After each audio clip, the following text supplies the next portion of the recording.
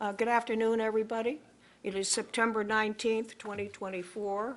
It is exactly 4 o'clock. This is the Finance Committee. This meeting will be video recorded and broadcast over Local Access Channel 8 and through the town website at www.eastham-ma.gov. And the first item on the agenda is the review and vote on the minutes of the prior meeting, which was August 15th. Do I have a motion to approve the minutes of August 15th? I move approval. That's Roy. I'll second. I'm sorry, who the second? Oh, Fred. Is there any discussion? I would like to make one small, not correction, but addition. Under Jerry Sarasal, I'd like to show that he was on Zoom. We have the fact that he did join at 4:15, but it doesn't say that he was on Zoom, so I'm just going to ask Mayor to amend it for that purpose. Any other discussion? Do I have a motion to approve the minutes as amended? Tom? As amended. Tom, and do I have a second? I'll second it. I'll do it, Mary. Paul? All in favor of the minutes? 1, 2, 3, 4, 5, 6, 7. We're all here, folks? 9-0. Unbelievable. 9-0. Thank you, everybody. On to the agenda, and we have a special guest with us today. She's up on the Zoom, Lori Barr, and she is the HR director, and so I'm going to turn it over to Lori. Thank you, and welcome, Lori. Thank you for having me. I'm sorry I can't be with you in person, but I did send ahead my presentation, so I hope you got it ahead of time. I'm not going to read from the slide because you're all well capable of doing that. But I did want to talk about some of the things on the slides. So, you know, you're all familiar with the basic responsibilities of what I do. Can we go to the next? Yeah, there we go.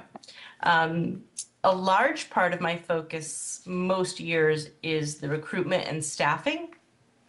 And that goes hand in hand with the compensation and benefits, the employee relations, and the compliance with labor laws and contracts. Everything I do is all really connected. It's kind of a big life cycle, right?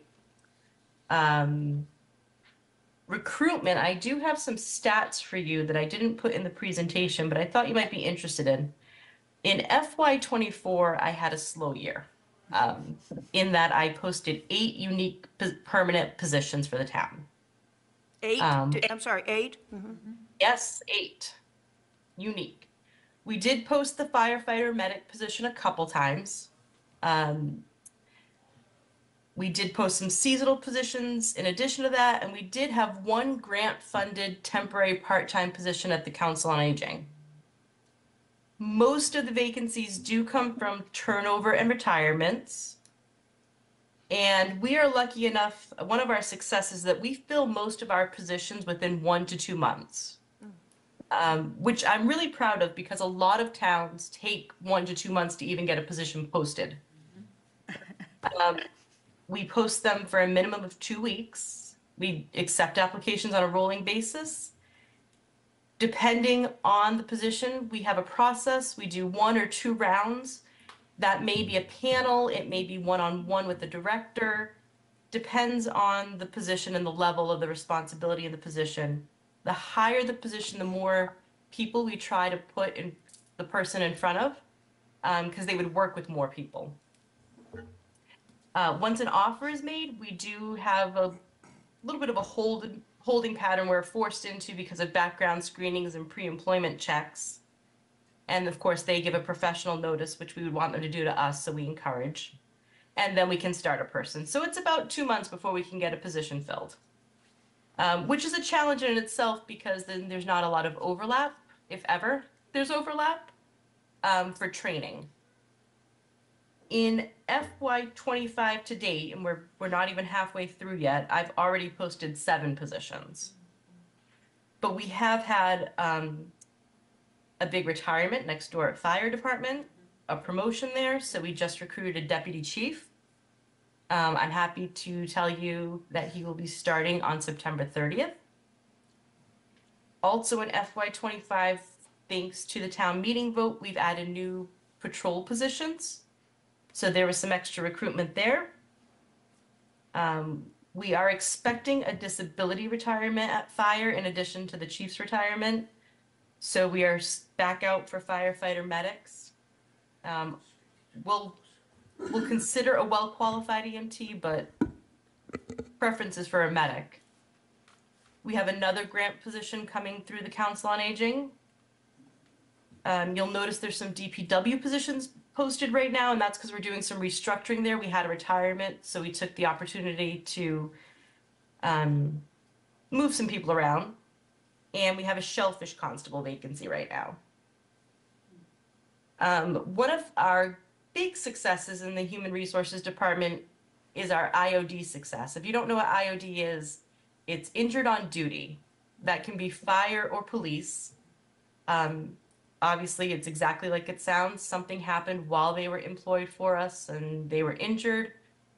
And a lot of other towns are experiencing very long-term, carrying the employee, the medical cost.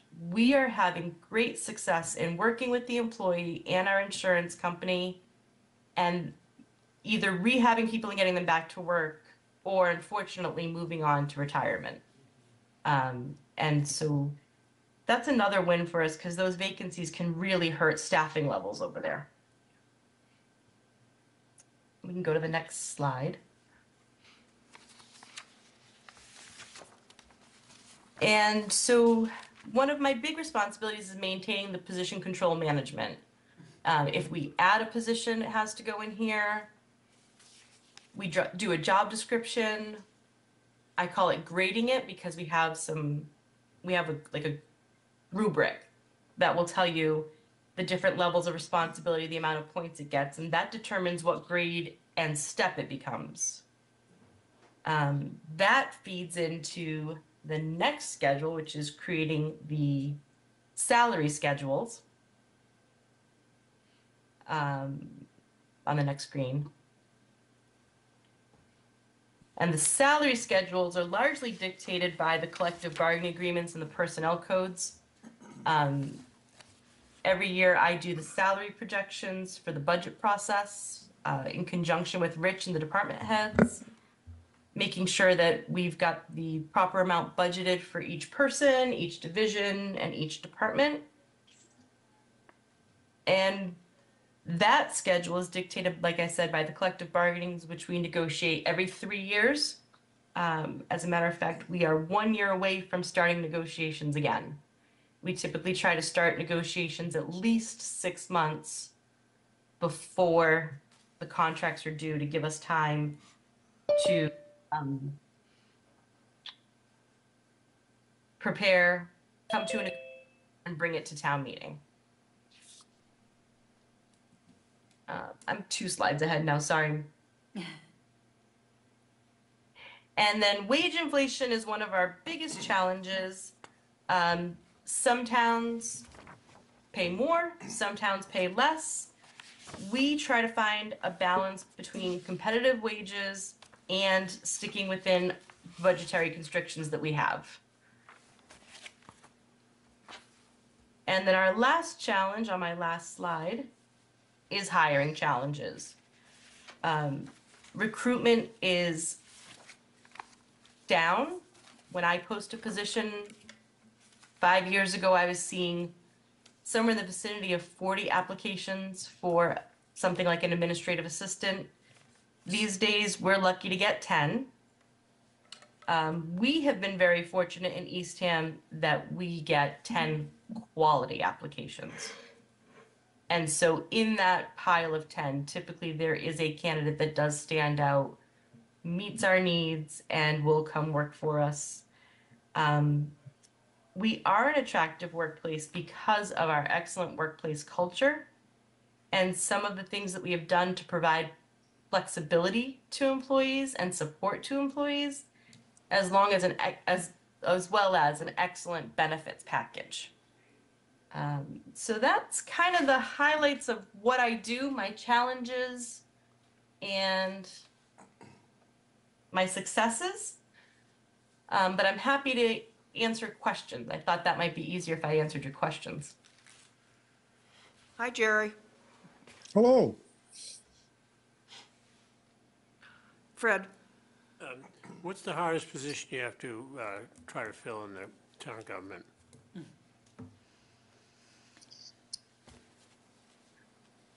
They're all a challenge in their own way. The higher level positions, like a deputy chief that we just did, I wouldn't say that they're necessarily the hardest in finding the right person. They are the most time consuming in terms of a process that we do, because we do a really good process. Don't you think so far it's been fire and anything high-level finance? Like finance Those director? are a challenge. That's statewide, the finance one. It's very hard finding people that know municipal finance and want to go into municipal finance. Fire, and actually I was thinking of DPW too, and police, those are very specialized positions. They take a special person to want to be a firefighter or a police officer.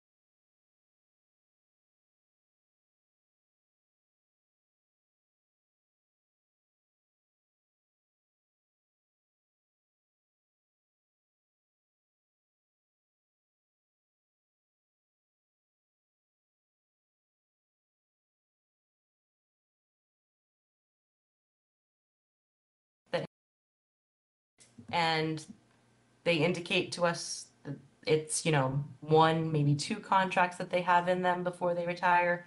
We can be looking at who their deputy chief is, if that person is the right person to move into the position. Same thing over at police, if that was the case, although the chief there tells me that he's got 8 years, 7 months, 3 days, and 5 hours. So I think we have a little time before we have to worry about succession planning there, but they have the structure built in where they have sergeants, lieutenants, officers, so they have a chain of command that kind of moves up with it. Same thing at fire. The harder positions will be the town manager when that day comes. We've already started thinking about what the succession plan is for that. Jackie talks about it. If Rich was to leave us a finance director, that would be something that we need to be keeping an eye on for succession planning. Thank you. You're welcome. Roy? Question on, I guess it's your 5th page, negotiating with Yep. unions. Steve, excuse me, Roy, I'm going to ask Steve to put the thing a little closer to you so you can, thank you, Steve. Okay, my question concerns negotiating with unions. Sure. When you talk about reaching agreements on wages, benefits, working conditions, how do you assess benefits? Is the benefits package at every municipality, is it pretty similar, or are there major differences? Good question. That is a great question, and they are pretty similar, and we do our homework going into negotiations, as well as the unions are really good about doing their homework. So they come to the table with comps, we come to the table with comps, and we try to strike agreement within what we can afford. Everything, benefits are a cost. When we talk about what a collective bargaining agreement costs you percentage-wise, if it's a 16% increase, everything we negotiate with them contributes to that cost. It's not just the salary that's going up 16% over 3 years. It's the benefits, time off, all of that has a monetary value. So do you see us as competitive in the benefits area?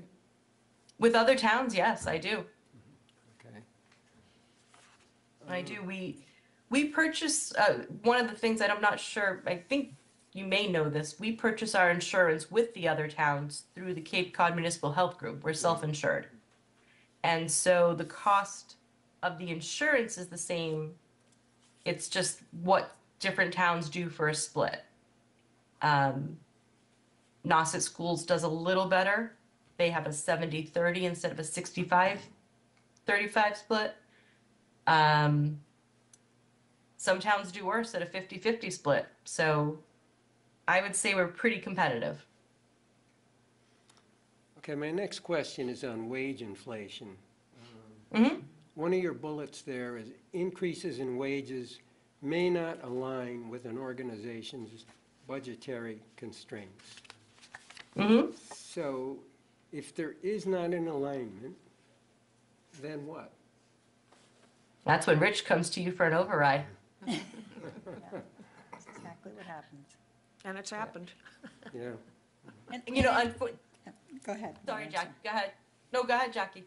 I think that's where it's getting more and more difficult, because we used to be really competitive, and now everyone's getting competitive. The environment that we're searching for is so competitive that if you want the A candidate, then you have to have the ability to negotiate, and they're not just looking for an extra week of vacation, you know, they're. So I think it's going to be a constant stressor for us going forward. Unless, of course, you know, we have more people and more trained people. And my last question is on your page 7, hiring challenges. When you talk about enhancing workplace culture and flexibility. Flexibility is one of the factors there, working from home. That is one of the benefits and the flexibility that we do provide here at the town. And that is huge. You know, the mentality was that you weren't servicing the customers unless you were in the chair, and we found that that's not true. And we can still provide good service to the citizens, even with a little bit of a remote structure. We try to keep a balance on that. So right now, policy allows most employees to work 2 days a week from home. Obviously, there's some positions that cannot be done from home at all. And there's some that could be done more from home. But we try to limit it to 2 days a week. That allows office coverage for the people that, you know, there's still some people that want to come in and have that face-to-face contact, and they should be able to have that. So we maintain office coverage while balancing the flexibility for our employees. That's a bigger benefit than you realize. It's a great retention tool for us, especially when you are trying to find people that are trained, especially like in the areas of, we'll use finance, because that's a really hard one. People are not coming to work in municipal government in finance positions right now. And so you may have someone in Sandwich that's very, very good, but looking to come, you know, maybe they're an assistant town accountant there and we have an accountant's position open, which we don't, but I'm just going to give a hypothetical. And they can't come 5 days a week because of childcare issues or whatever. We can offer that flexibility of some in-person, some remote, and maybe even some schedule changes where they work, you know, a shorter day in the office and a couple more hours at home in the evening. It's a huge retention tool. Okay, thank you. You're welcome. Steve, you had a question? Yeah, a couple questions. What percentage of your employees are under contract versus employment at will? So employment at will would be your seasonal employees. Everyone else falls either under a collective bargaining agreement or they may be a non-union employee, but they are represented by the town's personnel code that gets approved every year. Okay. And because so many are under contract or under a union, what's the review process for the employee? Feedback to them, performance evaluations? How do you handle that? That's a good question. That is an area that we are working to improve on. Right now, we do not have a merit system, so their raises are not tied to their reviews. For the most part, there are a few open merit positions. I'll use myself as an example. I'm an open merit position under the personnel code, so my review is tied to my increase. But for the most part, your average workers that you see in the town are on a step system. We are working to improve the performance evaluations, though, because that is important that people are clear what the expectations are of them and whether or not they are meeting them. If they are meeting them, that's fantastic. We want to continue to support them. If they're not meeting them, it's not really a penalizing tool. We want to know how we can provide assistance to them at that point. Is there areas that we need to provide more training in? Is there something going on with an employee that they need some flexibility and support? Or is it someone that we need to watch and see if they really are the best fit? We do a better job of the performance reviews with onboarding employees, employees that are new to the town. We have a check-in system. I try to meet with new employees at least 2 to 3 times during their first 6 months to year. They're supposed to be meeting with their department heads and getting feedback on a regular basis. And before they become a regular employee, their probation ends, we do a formal review with them. Thank you, Laurie. You're welcome. Tom, you had a question? Yeah, Laurie, thanks for coming tonight. Thanks for your presentation. I got a couple of questions for you. The first one is with respect to the hiring success that you've had. And you talked about hiring 1 police officer, I believe you said. Do you feel that we're on a good path to be able to hire that, at least the 2nd police officer, and maybe have a candidate for further if possible? Yep. So we have, from the funding that was provided at town meeting, we have 1 officer that is at the academy right now. We have made an offer and we have someone that is entering the background check process at this time and pre-employment physicals and screenings. We have a 3rd candidate, sorry, that we are determining if they're kind of entering the background process too. And then we do need 1 more person. Okay, that's great. That's good to hear. And I'm glad to see Yeah. you getting the pool that you want too. In Yep. a little bit broader sense, with all the interviews that you do and the candidates that you decide you want, are you able to close on your first choice, or do you at times have to back up? How many times do you get your first choice, I guess is my question. I would say I probably get my first choice 9 out of 10 times. That's great. In this last round with patrol, we did not get our first choice a couple times, unfortunately. Okay. Someone withdrew for personal reasons. Yeah, there's a Things lot of happen reasons. during the background process. Right. 9 out of 10 is But a good most story. of the time, and I'm proud to say that it is not the wage Yeah. that is the deciding factor for people not being our first choice. Is there a driving reason across the board? No, No. it really varies the couple times that it's happened. Okay, good. And my last question, we talked a little bit about flexibility and how important that is for the employees, especially attracting and retaining, as you said, right? How do we as a town know that we're being successful with flexibility? You know, it's kind of come in since COVID, you know what I mean? That really drove it in a lot of places, a lot of industries that I know felt they couldn't possibly have people work from home.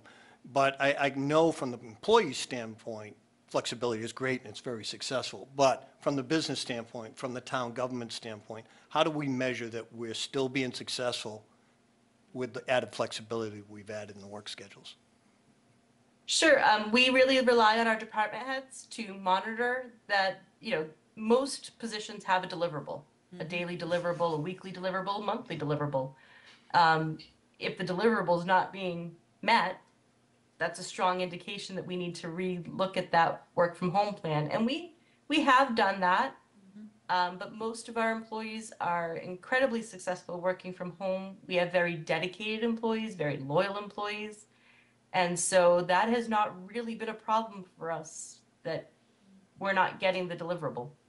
Great, so from the employee's perspective, and I guess your customer, the town's perspective, it's working. Yeah, our townspeople are really supportive, and they're also very vocal. So, they stop in, and I've heard wonderful things from our townspeople about the staff, how friendly we are and how accommodating, and it's something that we really pride ourselves on, and That's great, thank you very much. my pleasure. Roy? Just to follow up on one of Tom's questions, how do you do background checks? That again varies for positions. At the police department, they run a very in-depth background check. I do not get involved in that. They are very well qualified to do that, so I just stay in my lane. But for a firefighter, it's simply, and most other positions, it's simply calling their references, maybe some previous employers. We have a set of questions that we use to get the feedback, and most of the time that all comes out fine. Some of the physical positions, depending on the union they're in, there is also a pre-employment physical that they are required to pass. And the criminal records check. Corey. We run a Corey, Corey. SORI Corey has to. for everyone.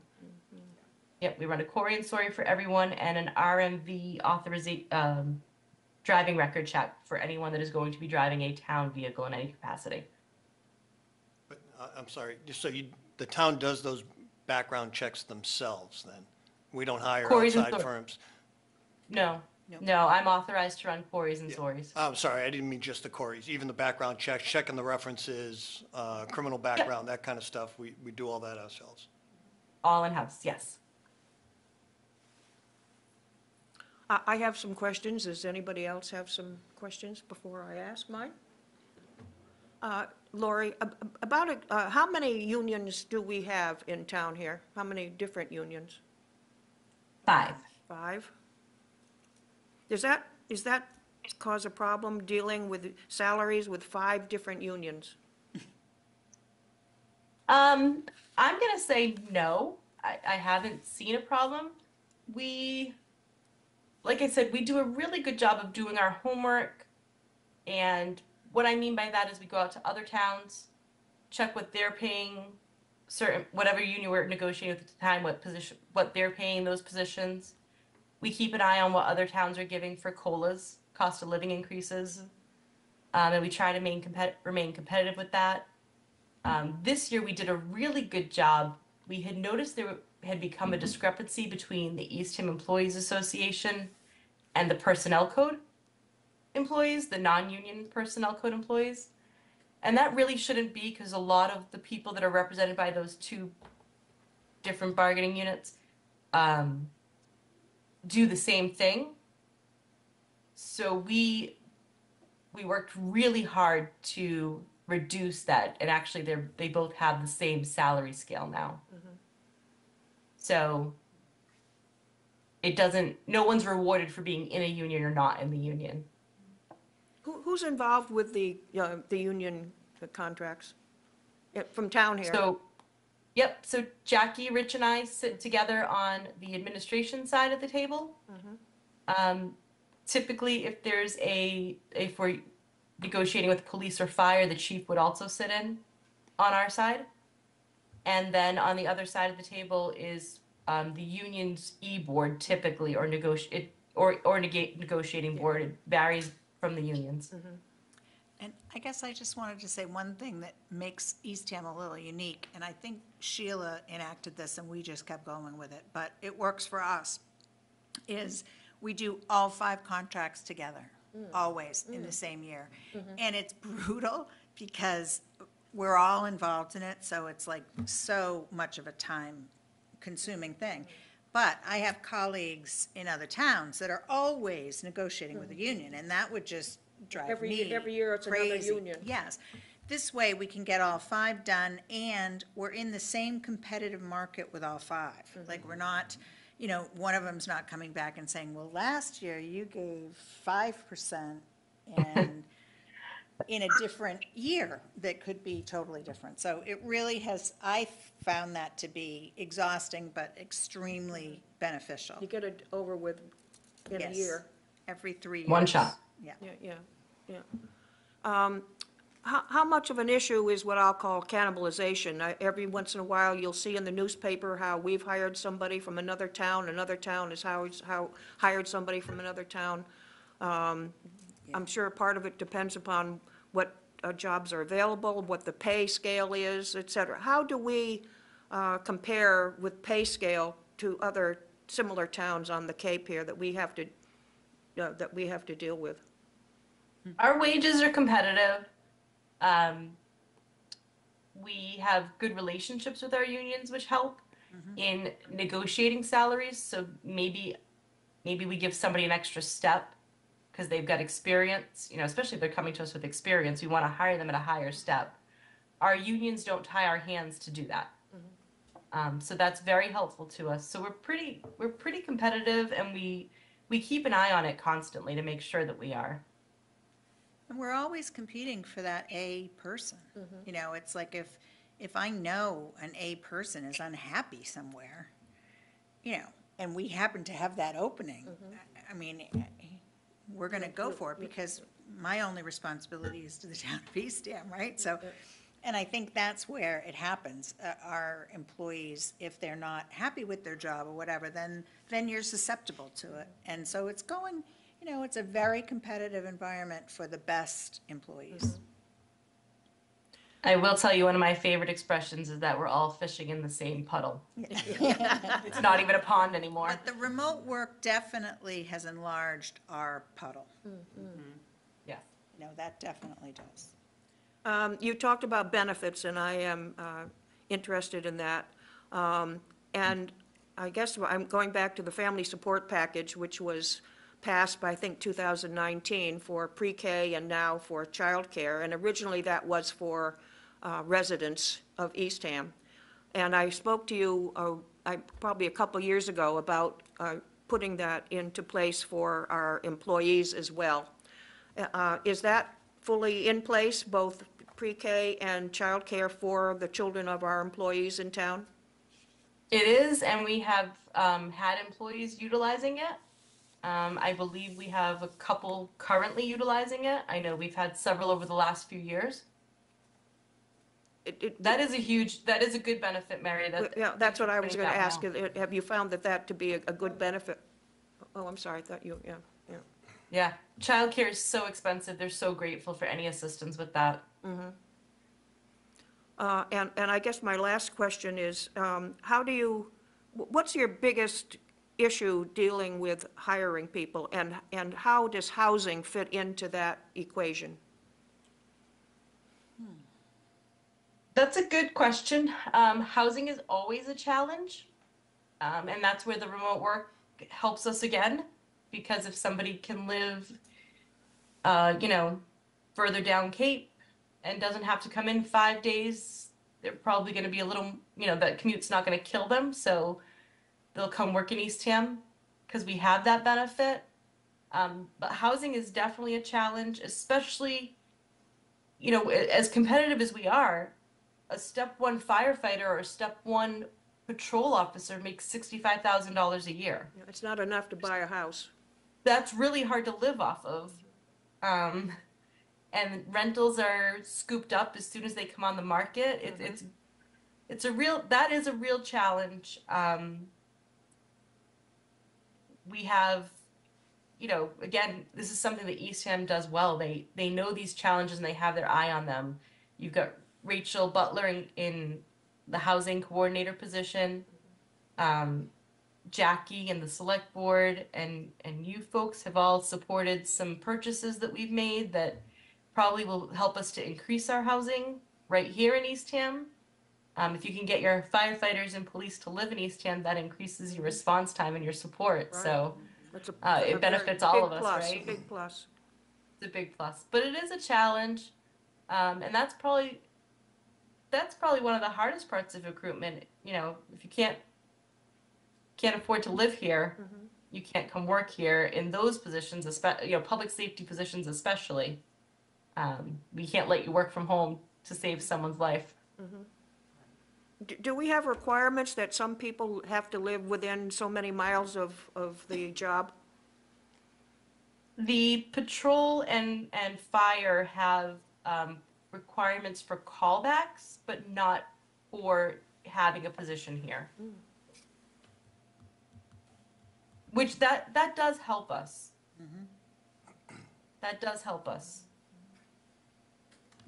Are there any other questions from members of the committee? So you have the flexibility. How many steps are there in a position category? For most of the unions, we have a 10-step system. Typically, you want that range to be about a 30% increase. So a 3% step, and typically at this, you know, in recent history, COLAs have been coming in between around 2%. So you're looking at about a 5% increase each year till you hit that top step, and then you still get the COLA. Thank you. You're welcome. Actually, I have another question. Sure. I know we're looking at regionalization from the dispatch perspective. How do you get involved with that type of thing from a regional perspective? And do you have any other ideas where we could be more regionalized to save some monies? So I have several ideas of where we could regionalize. The challenge is finding the right partners. As far as regionalizing for the dispatch, depending on which way they go, I may not get involved at all. Because if there's already a bargaining unit in place and they move to that bargaining unit, it won't be my purview. So it's really situational. And what are your other ideas? So my position, human resources, is a great one to share through towns. You could have a coordinator in each town, a director over like 2 or 3 towns, and save some money that way, but still provide really good service. That's one. Finance director's probably another one. Yep. Rich has done a great job of assisting other communities. But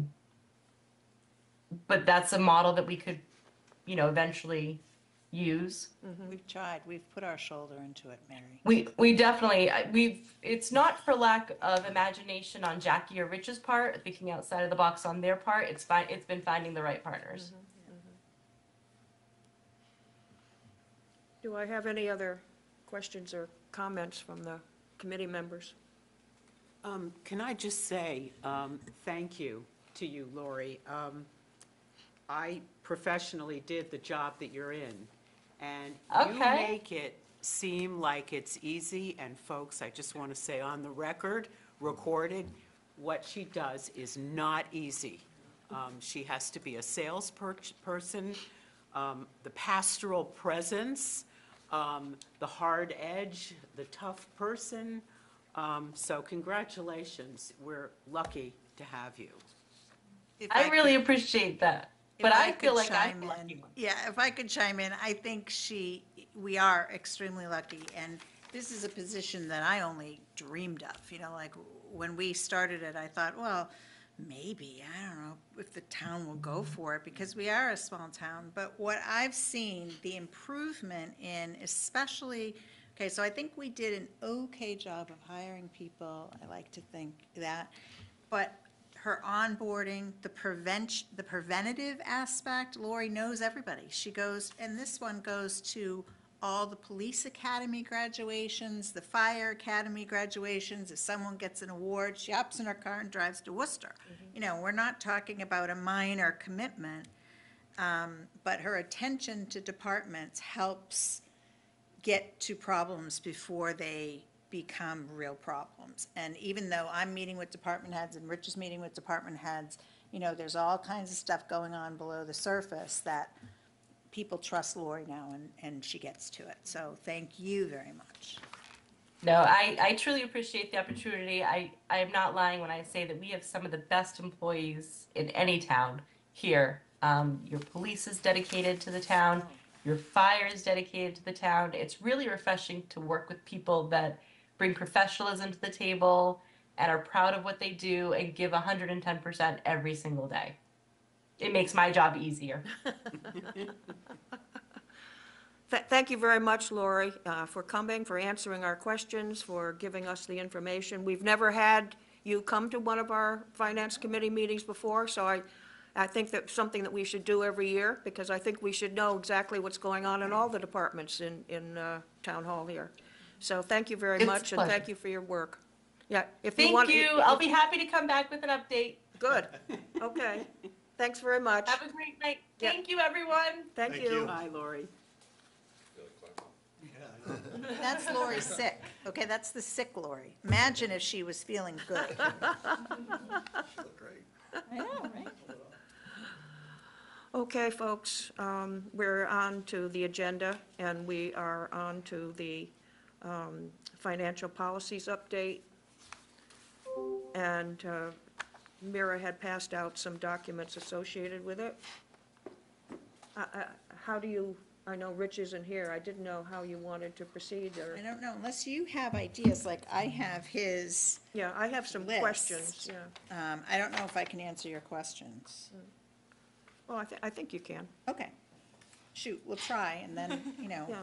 I think one of the things that I wanted to know about is the community fund. And I know that it's Oh, yeah. been passed by legislation, and it's in place now. And I know the part-time residents have given 2,000, a check for 2,000 Right. towards the fund. The Select Board is now in the process, I think, of organizing how they're going to manage it and maintain it, or maybe you could just tell us what the next steps are for it. So I think, right now, the plan is that Jamie and Bob Bruns, so Jamie Dimitri and Bob Bruns, are meeting with Rich. And the three of them are going to draft some draft policies, regulations, whatever you want to call them, to, about, you know, who will be eligible for this fund? What is the primary purpose that we're going to use it for? How do we get money into it? All of those things. And bring it back to the Select Board to, you know, Approve. review and approve. Yeah, and that's currently where we are. I know he's had one meeting with them already. Okay. There's also the discussion that we've had in the past regarding special ed costs and the possibility of putting something together, something similar to a stabilization fund. Right. We all know that we had an override this year of $1,020,000. Some of that was due to special ed costs. I was wondering whether that is something that's been discussed at the Select Board level, or what your thoughts are on that. It hasn't yet. I think probably, so as you see, we just got estimated free cash amount. So Right, I right. think what Rich is going to be doing is, as we move forward with the capital budget, we see how much free cash we need for that, and as we move forward with the operating budget and other things, he'll be setting aside some money, and we'll have to go to town meeting to establish that fund. So I'm sure he'll have an update for you as we go along, because we haven't decided. Yeah. 'Cause-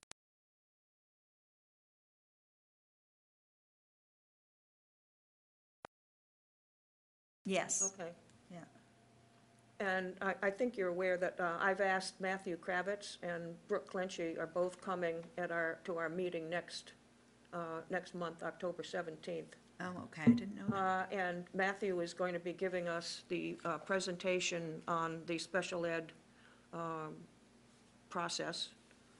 I attended a similar presentation that he gave to the Eastham Elementary School a number of months ago, and I thought that it was helpful, given the override, for him to come and give the presentation to us. So he's coming next month, and Brooke has asked to join him. So the two of them will be here for that, yeah. Does anybody have anything else that, on the policies issue that they'd like to ask, discuss? Well, I think Rich made a couple suggestions Yeah. with respect to page 5. And I think they're good suggestions, that the language be entered in there, to fit in there. I think in the first one, he's talking about wastewater management. And the other one, he's talking about special education at the elementary school. So I think both his suggestions are very good. Yeah, I thought it's good that the policies are stable. We're not changing them significantly every year. And he mentions the community fund in the intro, so, you know, that's going to be added in there, to your point, Mary. So, you know, I'm happy that things are kind of, what we're using seems to be working because we're not rewriting it every year, you know what I mean? Right, and I think we're adding where it's strategic to add it. Yeah. Like, you know, I think that's what we, Cover the important things. Don't try to cover every little nit, right? right. Well, I would assume state regulations would require the update of the policy occasionally too, wouldn't it? It's very useful. They don't necessarily require that we update it on a regular schedule, but anytime we borrow, we're required to provide them. So, I mean, Rich is extremely on top of anything that's a requirement for borrowing because he knows how important that is. So, we didn't really have written financial policies before Rich came. We might have had some, but they were basically out of They were some sketchy. generic, yeah, generic. Sketchy. Sketchy? You say sketchy. Boilerplate. Yes, boilerplate, more generic.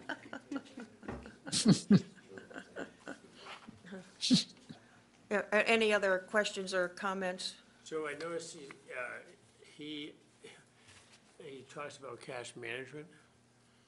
Aren't we actively doing something with cash management, or does he want to really do cash management? I thought that was for the community fund. Yeah, That's specific. If you look at the way he wrote the note, I think it says community because we fund. definitely are active with cash Does management. it? Does it say that? No, it doesn't say cash management On the under introduction? No, it's under potential addition.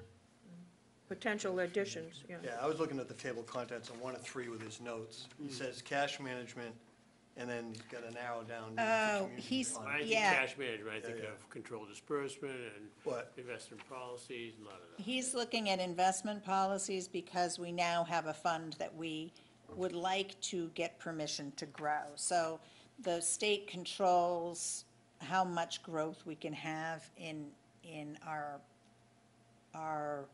eligible funds, like our open funds that they're unrestricted. They do not want us to be like making money. They think that's like, it's bad. Sometimes it happens by accident because we have No some cash interest on earnings hand. this year.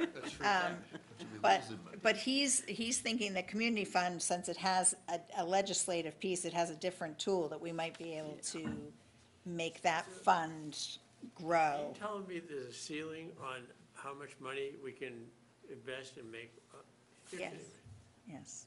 Unless it's in a special fund like the retirement fund, the PARAC or the, So it would apply Is it to, a risk, hold on a minute. Is it because of risk assessment? I believe so. I think that was the origin of why they set the limits and the rules. Yeah. But there's got to be something between what we have now and a true risk, right? I mean, Right, yeah. something.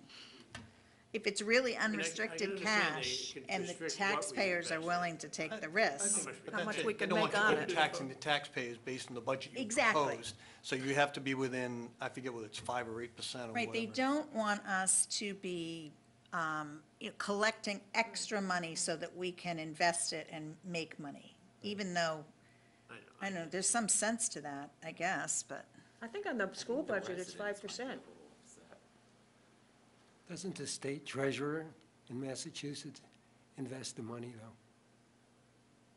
No, not our money. No, not our money, state money. Oh, yes, Yeah, state sure. money, yeah. And he probably does pretty well on it, or she. Well, hopefully, I hope so. I It'll think be helpful for, if money should, all of is us. going to be sitting around anywhere, then Yeah. I think we should be looking to make Well, it. one of the first meetings I came to, they were talking about how they disperse the funds to keep the risk lower. Yeah, You use some kind of an outfit that moves the money around to different banks so that they keep it under the threshold. That's cash management.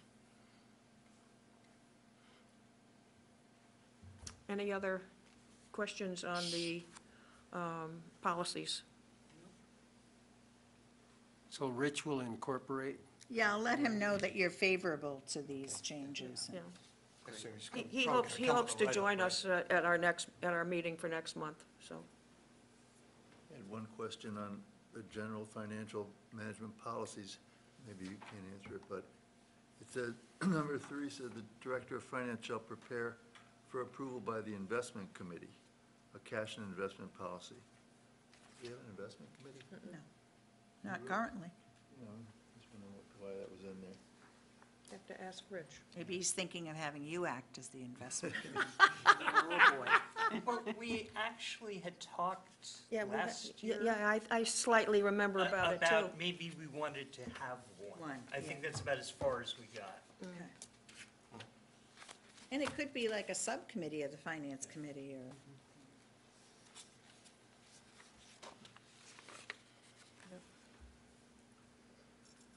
Anything else?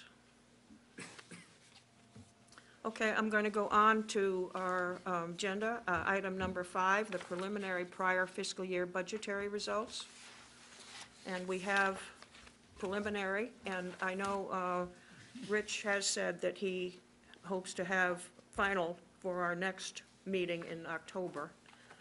What we do have is the preliminary for the fiscal year '24, and when I first looked at it, I was saying what we really need is the actual for fiscal year '23 to compare to fiscal year '24, and it was part of the packet too, so, because I find comparing one year to the next year is really what you need to do to see how we're doing and where the issues are.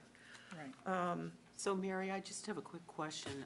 This preliminary report for state local receipts FY23, is that actually preliminary, or were these the final numbers? It's my understanding that's the final number, because that's Okay. fiscal year All right. '23. I just- yeah. Probably shouldn't have Sorry, preliminary, Yeah, yeah, okay. yeah, because Being obviously. new, I just wanted yeah, to make sure. fiscal year is It could have over. been year over year, preliminary over Right, yeah, preliminary. right. And I think what he's noticing that he wanted me to point out is that, the trend is not going up. The trend is not totally flattening out, but we're at a point where the projections are good. Like, this is it. The numbers are staying more stable. Every once in a while, we have an odd occurrence in one line item or another, but, like this year, the transfer station Yeah, did very, very well. Yeah. I've sort of gone through it to see where the problems might be, or whether Yeah. where we took in really more than we ever anticipated. And obviously, with Fred's question, earnings on investments, I mean, Yeah. that was a question that I had when we had a budget of 5,000. I'm not sure how, are we allowed to have a budget of 5,000 for the fiscal year, and we ended up with 811,000? Yes, I mean, I'm sure they'll question the 811, not the 5,000. Yeah, I mean, yeah. I think and we have had years where it has been like 15,000. Oh, yeah, with So I the think, interest rates are 0. right, so you don't want the budget, what we absolutely count on, we don't want that number to be high. Yeah. And he's looking at, 85%, so he wants our projections to be 85% of the operating budget. So we're right on target, it looks like, for that, no more than 85%. Jackie, I'm looking at the fiscal year '24, going from the bottom, 1, 2, 3, well, from the total state, 1, 2, 3, 4, 5, that has rentals. What is that? We have some property Yeah, right. that we rent Right. and people pay money Right, for. right. The Children's Place is one of those properties. So they pay us rent. Okay. It's part of the 30-year agreement. Is there any housing that, does that include? The housing goes into the housing rental Oh, revolving okay, fund. it's not part of this rental? No, it's in the operating budget. It's not revenue that we would use other than to take care of those Of properties. what it came, where it came from, so Yeah, to so it's speak. in the operating budget. Okay. How about Town Center Plaza, is that, That's in that's in that same rental fund. that's part of the 74,000? Oh, no, Where are you looking? Rentals. Pete? No, Rentals? no. Revenue. Same line item. no. So it's just, that's just the, Because I think because it's in a revolving fund, it's not gonna show up on this as revenue income. In other words, we get revenue and then the expenses come directly out of that account, so it won't show up on this sheet. Yeah, I would think town center should follow the same thing, even though it's commercial, right? Right. We've lumped all the rentals into one. Anything we take rentals in Yes. that people live in. That's different from the town property that's Yeah. always been rented. Different from the Council Yes. on Aging type of thing you're saying? Exactly. Yeah. And, But if you level set those rents on the town center? Like local break, is it, Yeah, with the landlord, right? with a yeah, landlord. right, yeah. So do we raise the rent, or do you? Yeah, we have yearly leases, and I can get you the percentage, or we can have Rachel talk about it, but there was a specific percent that we raise the rent each year now. But do we set that revenue and expense aside, kind of manage it together? Yes. So it's paying for that pot of money, so when that comes in, it takes some of the maintenance, especially for Town Center Plaza, because we don't have Town Center Plaza maintenance in anything in the operating yeah. budget, so we need it for that. It also pays a percentage of the, I'm forgetting what we call him, We have a, you know, property. superintendent Groundskeeper. property, Yeah. yeah. Property manager. Property manager? And I think his salary is, Rich will tell you exactly, but I think it's half in the DPW budget and half out of the rental account. And did the businesses there, were they involved with the payment of the wastewater, the septic? You put in a septic system there? No, not at all, no. Okay. So are they like triple net leases on the companies in the sense that they share in some of the maintenance, or do we take care of the maintenance? There's some sharing. We take care of the maintenance, and instead of, they used to get a bill for like snow plowing and Yeah. things like that once a year. And it was based on their actual expenses. What we did is we've raised the rents and we pay those bills. So for instance, we don't pay the bill for snow plowing, it's just included in Okay. our DPW snow plowing event, but Right. we include that in the rent. They, in their rental agreements, it specifically says there's certain list of things that they have to pay There for. is something like that. Okay, thank you. And I want to say it's utilities other than water. you What know. about standard maintenance, you know? I don't think we charge them for You standard. don't? Okay. But I know that they have to do all their alarm systems, all things like that. There's a very, I can Roof bring goes- you in The one of roof goes leases. bad, we have to replace it? Yes. Okay. And it is bad, as you can see it when you drive by. is there any money left over to pay some of the bond premium, interest? We're paying that out of short-term rental tax. But not out of rental from the From the town center businesses itself? businesses? No, we haven't, There's that not. account isn't robust. I mean, it's doing fine, but it's not But robust it's enough paying the to. maintenance and the property manager, and Yes. that's about it. Yeah. To the point where you're not charging the taxpayers to maintain Right. the property? I hate to beat this dead horse.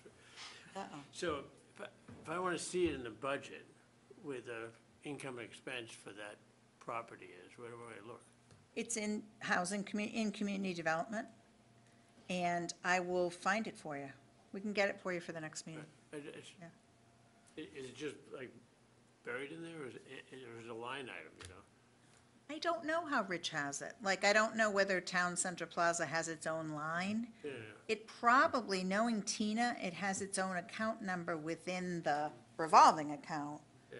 so we can run a report for you that will show you. I'm not sure we particularly care about it, so we put them all in the same fund. You know, I used to beat up on Michael about, revenue and expense, see, Yes. how much revenue, how much expense for the same line items, see where we are on it. And of course, no one thinks that we're going to make money on Town Center No, but Plaza. We are just trying to This goes back to minimize whole the idea of cost. setting fees. How can you set a fee if you don't know what, if Right. you make it, Well, but if part you're of, covering your cost? right, but part of the fee is that it is a C or D level rental space. So we're not going to get top dollar for it under our leases, and we know that, so they're reasonable leases. Well, we don't want to be losing money on it No, either. No, but it sounds like you're covering your expenses. We are, so with far we are. Strategic purpose for a larger plan. Yes. So, I apologize. we're trying, no, don't apologize. This is one of my favorite topics. It's quite okay, Fred, quite okay. Okay, so as I said, based on an email that I got from Rich, he hopes to have the finals for our next meeting in October. So, does anybody have any other questions on the local receipt information and for fiscal year '24 as compared to '23? The thing that I would be interested in too is, since once we get the fiscal year '24, to look at those numbers to see how they compare to what we are anticipating for fiscal year '25. Yeah. To see whether we ended up for fiscal year '24 with something way over or way less, and we didn't take that into account when we put together the budget for fiscal year '25, and we don't have that here. So that's something Okay. that I think would make a lot of sense.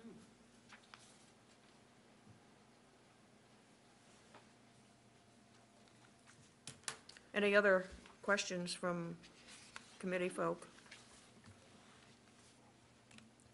I'm going to go on to the items on the agenda. Let me see, just writing myself a note here. Okay. We're down to old business.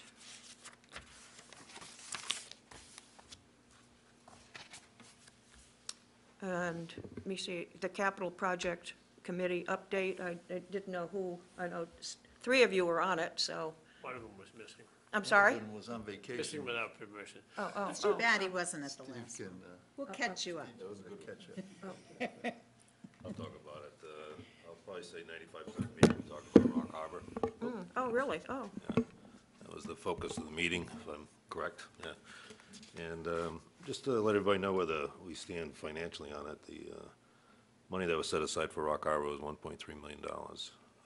Today, they've spent $535,000, and it looks like they got another 196 committed for the permitting and the design, but it has not been spent at this point, which gives them $765,000 left to spend.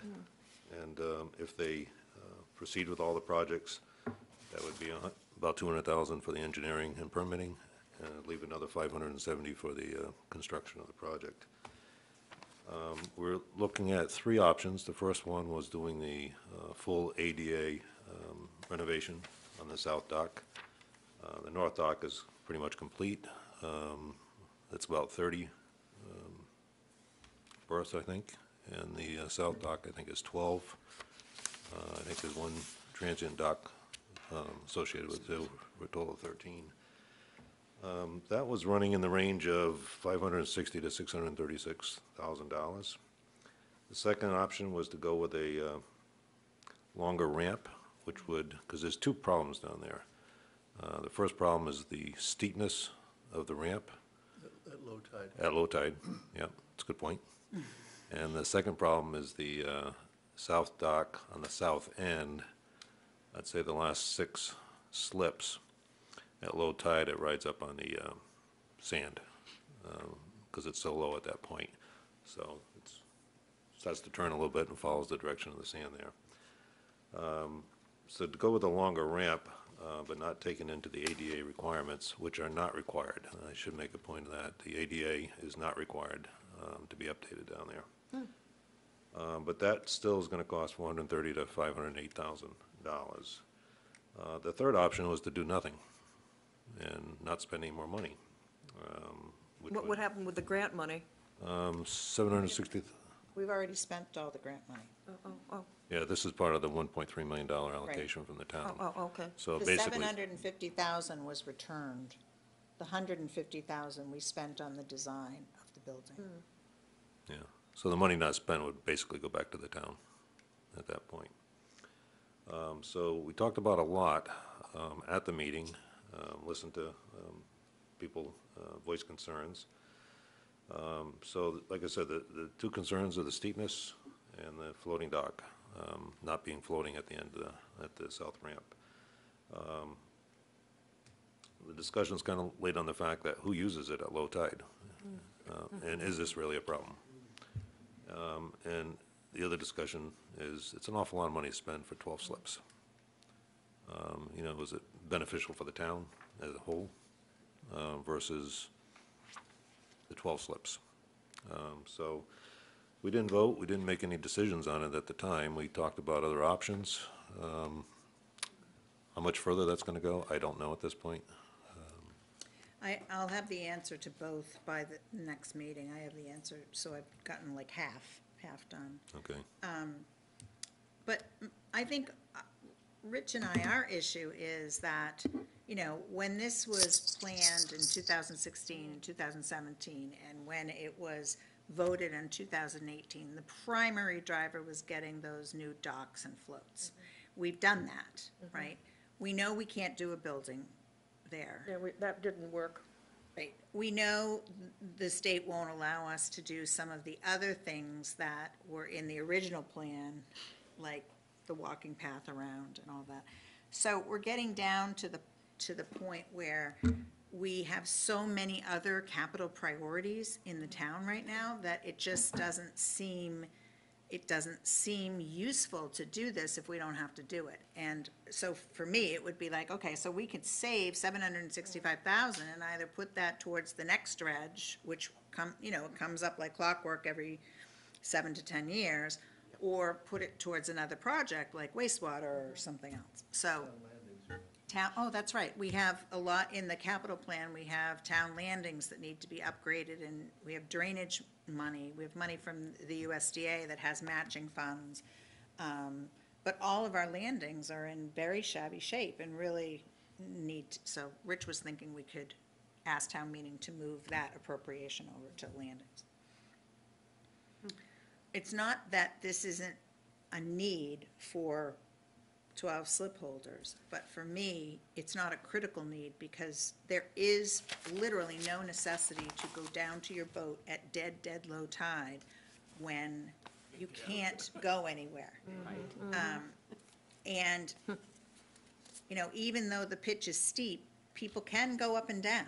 So, I don't know. Is there an issue with the boats resting on the bottom? There is. There is. So that Okay. is an So those issue. 12, the boats are down. That's an issue, and those docks will degrade faster if they're sitting on sand, and they warp if they sit on sand. So, but, you know, we paid for all the dock replacements, north and south, for $400,000. So, you know, I mean, really, we could buy a whole new set of docks for the price and still have money left over. So, but that periodic dredging won't solve the problem of the boats being out of the water. No, because the state will not allow, I do have an answer to that. They won't allow us to come around the dock area. But where I was asking Jackie, though, is there a problem for the owners of the boats, with the boats resting on the? No. No, there's not. Okay, that was my question. Okay. There's mean, they'd harbors prefer all to the be way more, from here, and well, from Florida Yeah, to Nova Scotia, tidal harbors where the tide goes out and the boats sit on the bottom. oh, yeah, you can look over on the bay side, I understand that, but I'm just asking whether there is an issue with It's not what an we're. unusual, It's not, I don't think it hurts not the boats. unusual. It does make the floats degrade faster, that's all. And I don't know how much faster, we haven't asked that question. I wonder about that too, because it's pretty gentle, the tide goes out. It is. Sit on the bottom, the tide. Yeah, but then if you go down and you're in a slip, and then your boat goes over, does it Oh, go over into- to the in- next guy, into or the, does it, other boat, yeah, it doesn't, I didn't okay. see any of that. All right. Actually, the boats seemed, even at dead low, they seemed to be pretty much, Stable? And we pretty much do in the water. Yeah, they take The them dock out itself, that's, every winter and put them in every spring. So they're, they're They're safe all year round. for the bad season of storms and, Is any of this Eastham's issue, or would this be the boat owner's issue? So it's not a boat. well, I mean, that's the question I asked town meeting in 2018. Yeah, Like, I I mean, mean- voters could have made the choice in 2018 not to replace the docks. That was the issue. It was like, do you want to spend the money to do this? Because if you do, we've got, these are expenses that we're going to have to do. If you don't, then we can just take up those old dangerous docks and not have our part of the harbor. And people did vote to proceed. It wasn't the most popular vote, though. I mean, I look back at the numbers, and we got a 2/3 majority, but it wasn't a huge, I know some of you have been coming to town meetings. There were at least 80 so people who voted against it. So that's a high number for us. Usually, if we get more than 20, I know that something's wrong. and the south docks weren't separate from the north docks in that vote. No. They were all together. Right. We're just talking about, the north docks, there's no problems there. They're Right. all fixed and everybody's happy. So how many boats, how many slips are there in the north versus About 30-some in the north. the north? And then, 12. oh, so that's a very small piece. Just spent 500,000. Yeah. It sounds like it's a lot of money for a very small return, and it sounds like, Jackie, what you're suggesting, diverting the funds to something that's going to benefit a greater number of people. Yeah. you know. It's difficult, because obviously, but I think that, not having the harbor master building down there, not being able to do some of the other improvements that we wanted to do. I mean, the other thing that Rich and I talked about is, do we want to do some of the improvements to the parking area and spruce up things a little bit? That would allow slip holders to have some benefit too, but I don't know. We've been struggling with this for a while. I mean, it's 2024. So how is the final decision going to be made? So what I'm asking for is the Capital Projects Committee to opine, once I get all the answers to the questions. They will opine to me, and then we will take that recommendation to the Select Board and let them hash it out too, because it is, we are not going to be, if we say no, then we're not going to be doing something that we thought we were going to be doing, and I think that's more, it's a wider discussion. Yeah.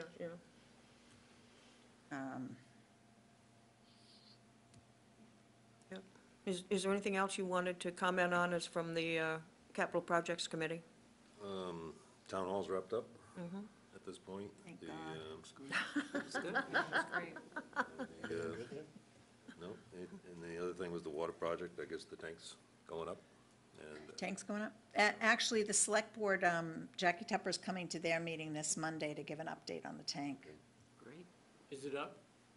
It's up. Yes. Yeah, I thought I saw it from Marconi Beach. Last week, Yeah, you can see it from a couple of spots. If you go to Fort Hill and you look to the left, supposedly you can see it. I went today to look, but it's too cloudy, I couldn't see it. And like I said, this is kind of like Rock Harbor, like who's going to be at Fort Hill with the 360-degree views and then turn to the left and go, oh yeah, that tower really wrecks everything.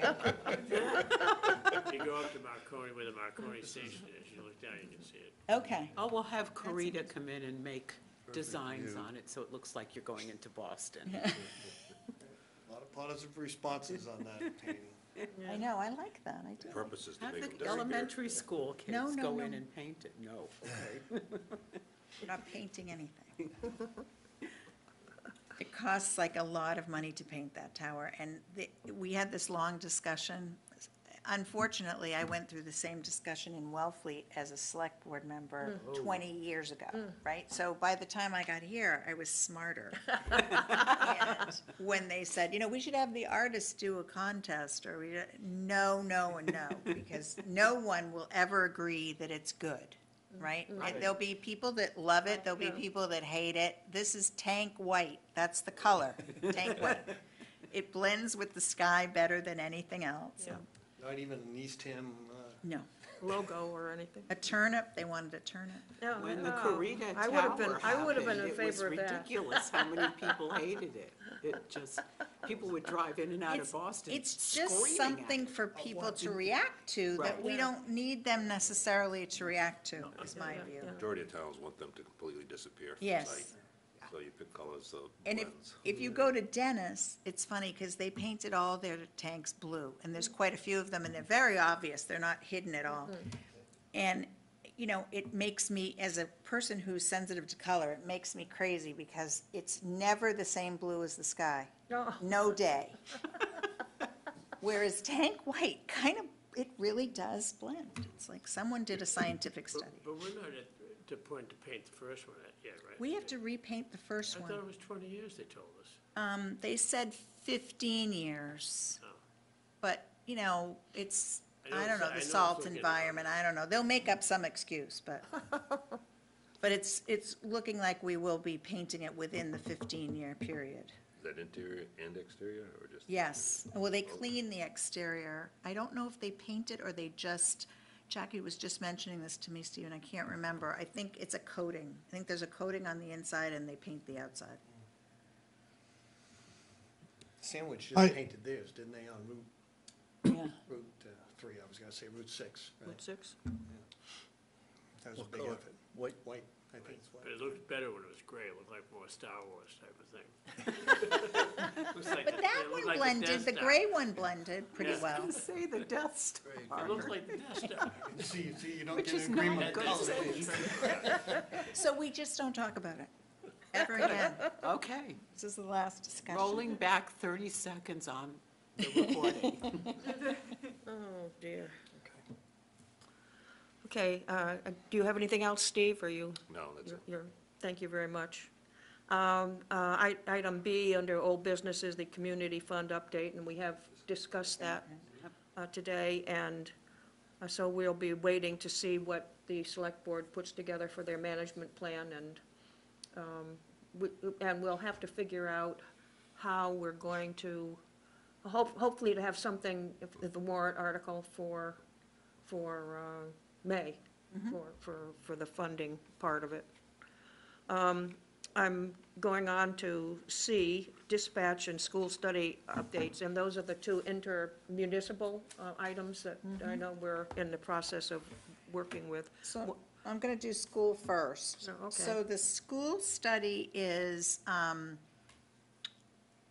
basically Eastham, Brewster, and Orleans have put in money, contributed money, and we have an MOU.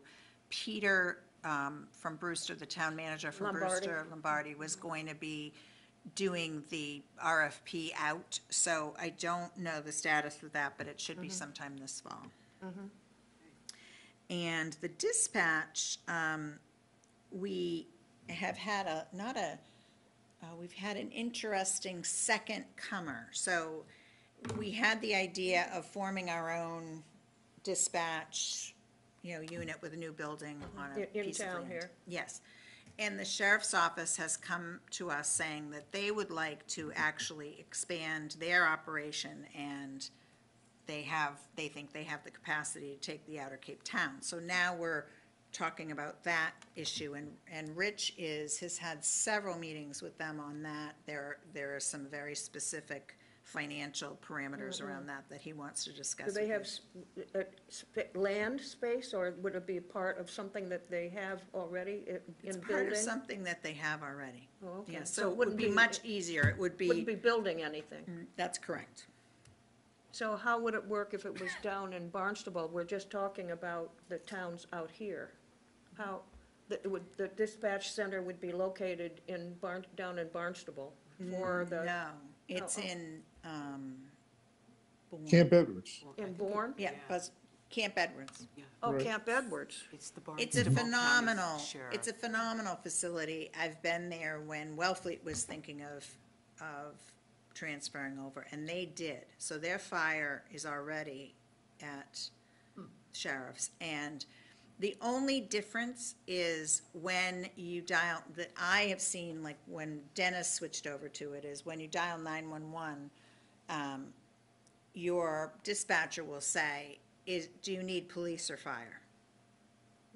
So, fire EMT. So if you say fire EMT, it goes to the county. If you say police, it stays local, unless we can get them to take police. They don't dispatch police right now. But as Rich will explain to you, police has a much lower level of dispatch, training, equipment, everything is much lower.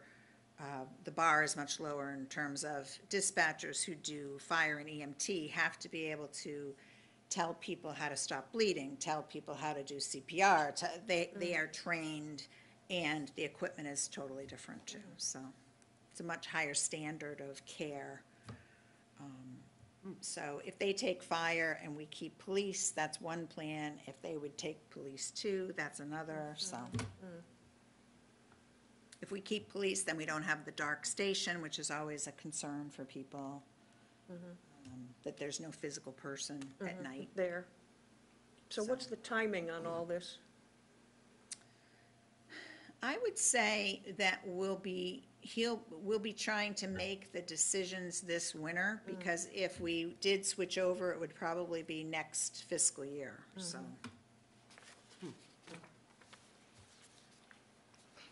So Jackie, do you think that the better approach is that police stay here and fire go with the centralized dispatch? I think the chief thinks that that's the best way to go. And Rich and I are still just gathering info in terms of, what that means to the budget, what it means to service levels. Like, we want both, right? We want good service, we want the same service or better service, but we also don't want to replicate costs either. Part of the reason you would move is to, so we talked about, some other possibilities too, but he'll walk you through, once it becomes more clear. I think we need to get, what we're trying to do right now is narrow down, what are our options? How much will those options cost? Will they save money in the long term? I don't know. In the short term, there are incentives for us to either build our own or Financial incentives. financial incentives, yes. But, sometimes Well, you have to sometimes weigh the- you have to financial weigh the incentives financial, are yeah. used to get you involved in something, and then 5 years down the It road. costs more, yeah. Yeah, you just have to weigh the financial incentives Yes. to the long-term incentives. And the long-term details, costs. and those, the devil really is in the details, so we'd have to have an agreement that would allow us to negotiate things, and so. It's complicated, but it's moving. Might be interesting to find out what the experience with any towns close to us that have moved, what their experience has been. They love it. Oh, good, to benchmark that. No, they don't do police, so it's just So fire. It sounds like Wellfleet is doing that? Wellfleet's doing fire, Orleans is doing fire. Interesting, okay. And we're similar in call volume to Orleans. And that dispatch to the EMTs as well, right? Yeah, that's the tricky part. Okay, we're down to agenda item number 6D, and I did attend the most recent Nauset Regional School District meeting on an assortment of things, but one of them is regarding the draft agreement, and it's my understanding that it's going to be sent to the Select Board for all the 4 towns. Did they have the final draft agreement? Yeah, I think they have, it's in the process of finalizing it, and they're planning on sending it to the select boards of all 4 towns. Did they make changes Just- based on the? Just for very small changes. Okay. So what we've done, I don't know if Jerry wants to I talk know about Jerry it. put together his thoughts. Do you want to talk about it, Jerry, or you want me to talk about the process? Oh, you can talk about the process better than Okay, and I then you know. can answer this specific question. So Right. basically, what we did is we took the original Nauset agreement between the 4 towns, and we overlaid all the changes that the school made in red. And then Jerry took it and he made changes in blue. And then he added a page of notes that explain all his changes. And then he went back and added the Monomoy budget process, because he liked the Monomoy agreement budget process. The timing, I think it was the timing process. Right, so now we have that, so that you can see what's original, what's the schools, what's Jerry's. And I don't know if we'll put in a separate color for the Monomoy stuff, or we'll just leave that in your notes. And then I will be able to send that to you and to Brewster, because Peter Lombardi would like to see it too. Okay, okay. And visually, it's the only way I could think of doing it, where we would, even though it took time, because Lori Gillespie Lee, we gave her this project to do, and she did a great job, but is to be able to track it all in colors, because otherwise you wouldn't know who was does what, suggesting yeah, what. Right, exactly. And Jerry can talk about specifics that he changed. So But I think you'll be I guess happy. my only comment is that I think we would like to see what is going to be sent out to the 4 towns for review when it gets to that point. Absolutely. Yeah. So I will send you what we're sending out, and then Okay. as soon as they send anything to me, I will send you Okay, that. okay. Great. Yeah. Okay, you're on, Jerry. Oh, okay, well, I guess my biggest changes, I'll just go through briefly what the changes were. I changed the quorum requirement to require at least a representative from 3 of the towns. I didn't do 4 because I didn't want to give a town a monopoly, but I didn't want Brewster and Eastham or Brewster and Orleans to call a meeting and not include Eastham and Wellfleet, because they had more than 50% of the votes. I also changed the requirement to passing the budget to being a 2/3 vote, but they have to have at least 1 representative from each town vote in the affirmative to have it go through. That's a fairly sticky point that people may totally disagree with, because it gives a town veto power on getting the school budget out of the committee.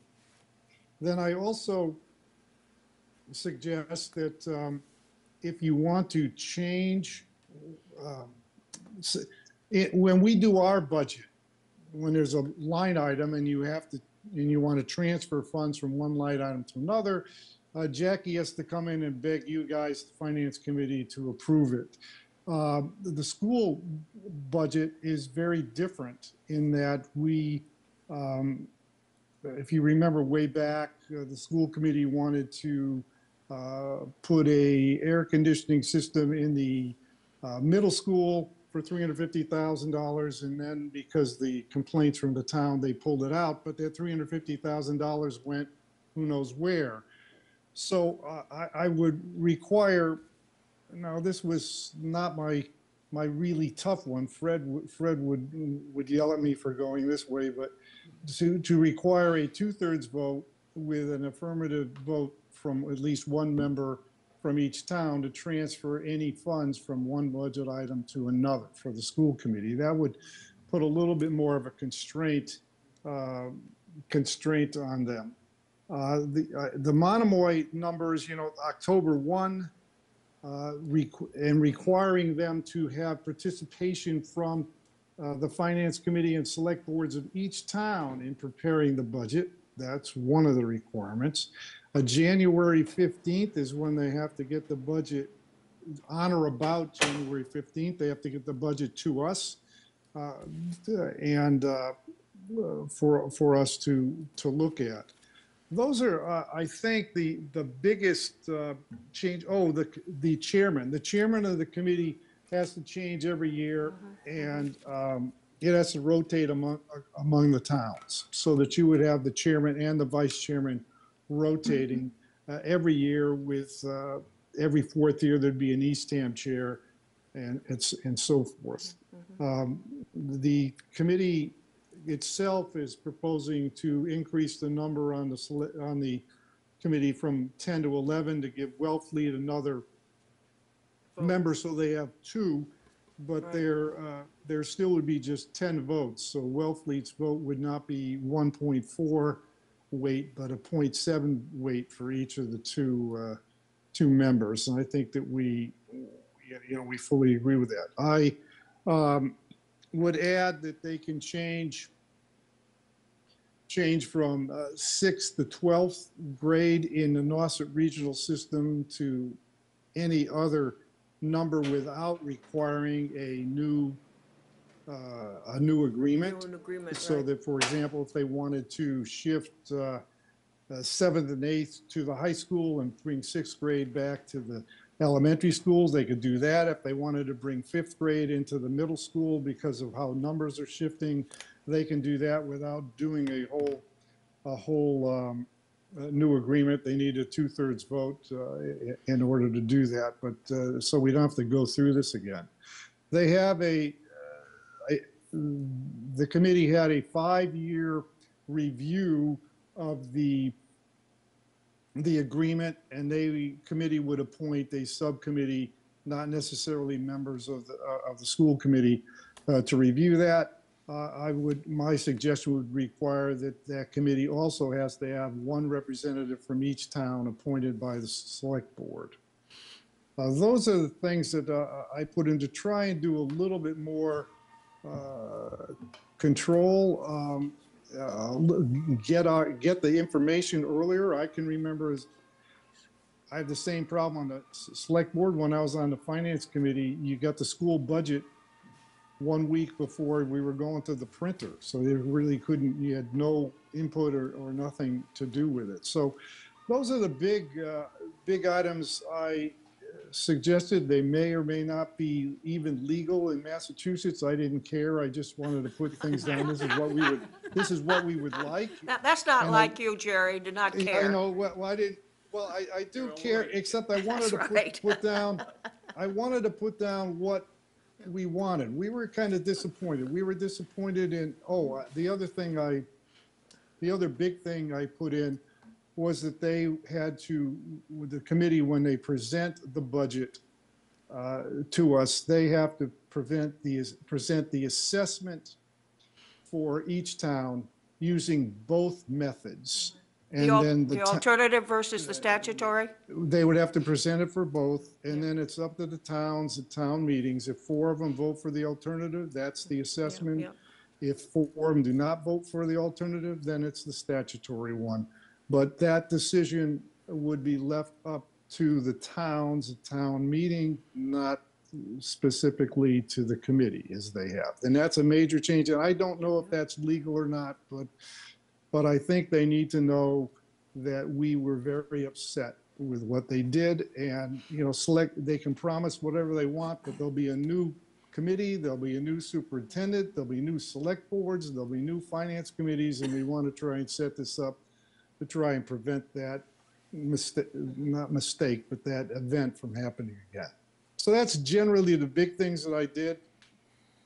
Yeah, and I have a question. It also includes, if I'm correct, the 3-year rolling average? The 3-year rolling average is in there. That was in there from on the draft that the school committee put out. That's what got us into this whole thing. That's right. I'm Yeah, sorry, what the did you three- say, Jackie? That's what got us into this whole This thing. whole It thing, started yeah. the whole thing.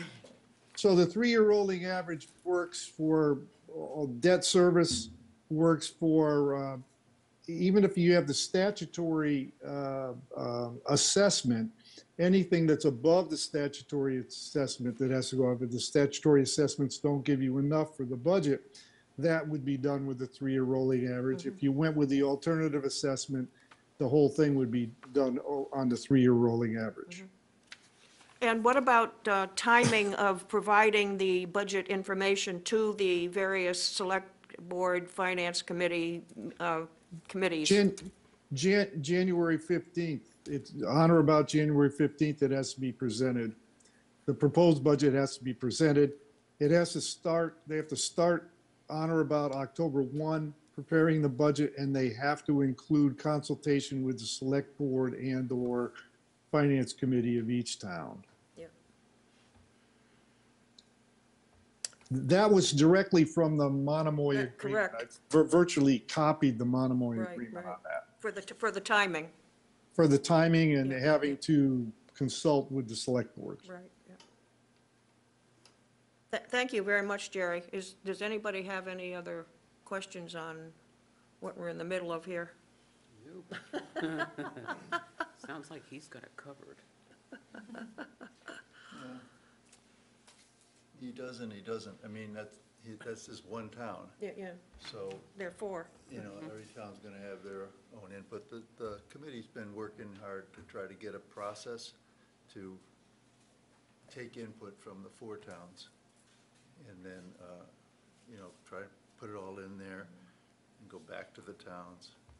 It looks like it's not gonna be ready for this town, Yeah, right, next that's right, year's town that's, meeting. yeah, It'll be yeah. a year. They put together a timeline, Yeah, and it's very complicated, and so many different, I don't know what you want to call them. Different peoples have to be involved, and it's the towns, it's the school committees, it's the DESE, the Department of Elementary and School Education, it's the school, it's just, goes here, goes there, this, they do this, it's just, the timeline is such that it doesn't look, and we've been told DESE can take 6 months to review it. So the chances of anything for this May are impossible, based on what people think. imagine if we could say to someone, it's gonna take us 6 months to review something. Yeah, but I'm just telling you that the attorney, that Nancy Campany, has said that to not be surprised that it might take 6 months for DESE. Well, Jackie, I think it might be worthwhile to let them know that Brewster, Orleans, and Eastham have also Oh, hired yes, I the hired an attorney. services of our own attorney to look at this process outside of the attorney that the regional school committee has hired. I did let Brooke know that. Yeah, yeah. That's not gonna speed it up.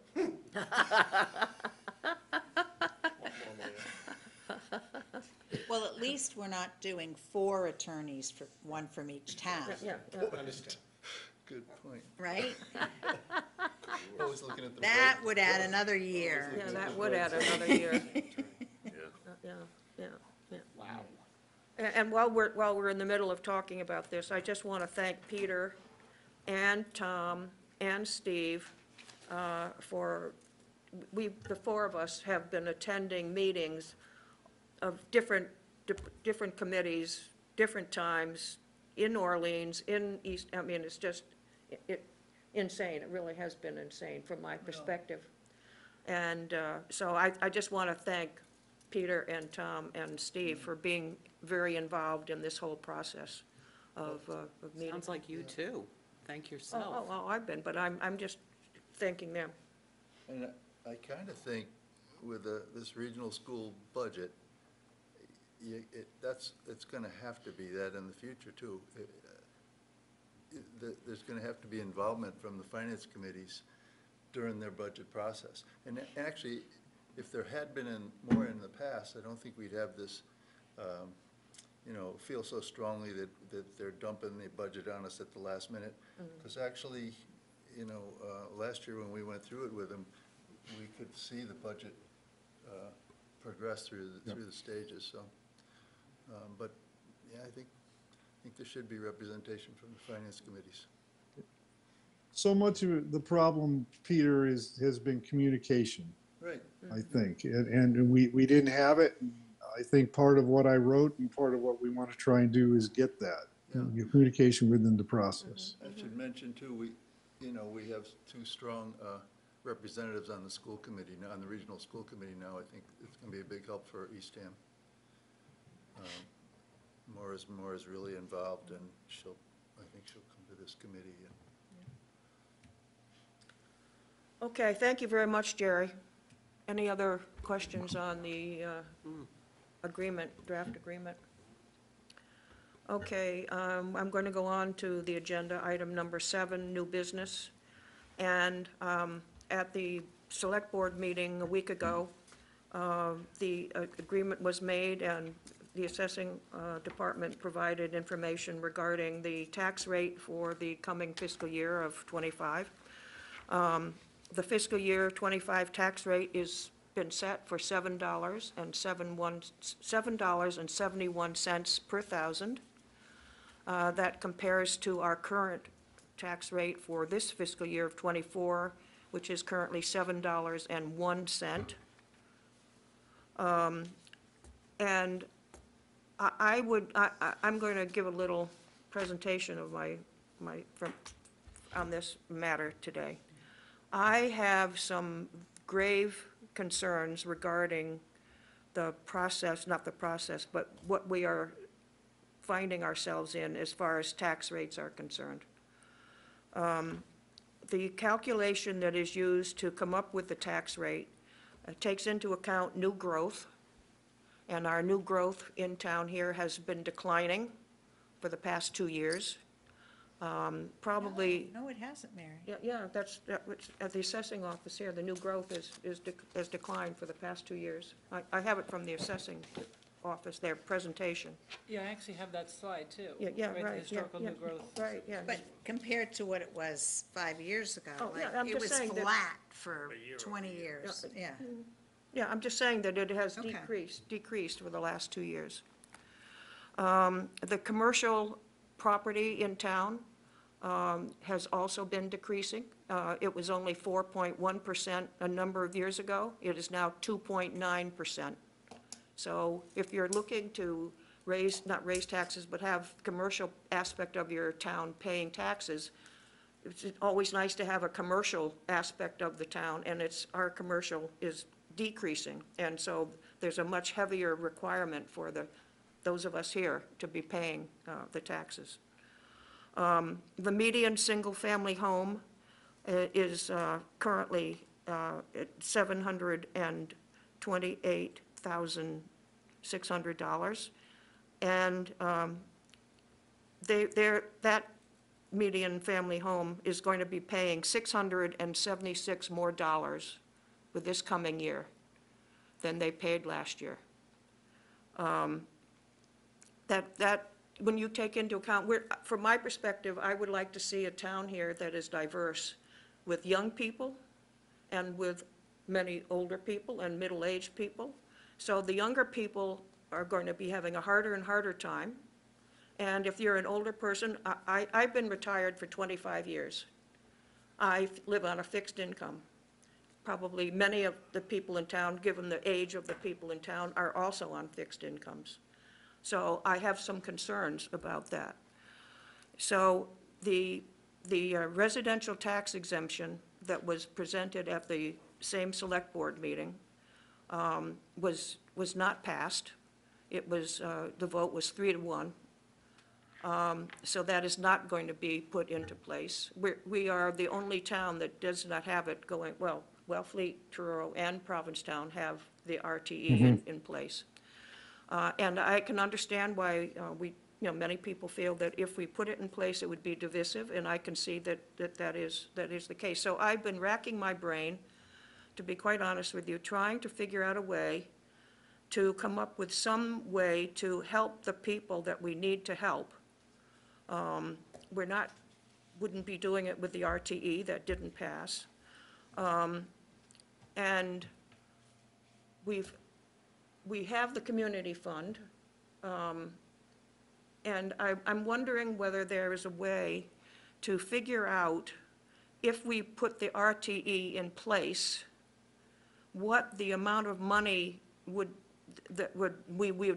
town would need to help the younger people that need the help, or the older people that are on fixed income, depending upon what their financial situations are, to figure out what that amount of money we would need to try to raise in some fashion, and perhaps use some free cash into the community fund to help pay for the people that we need to help.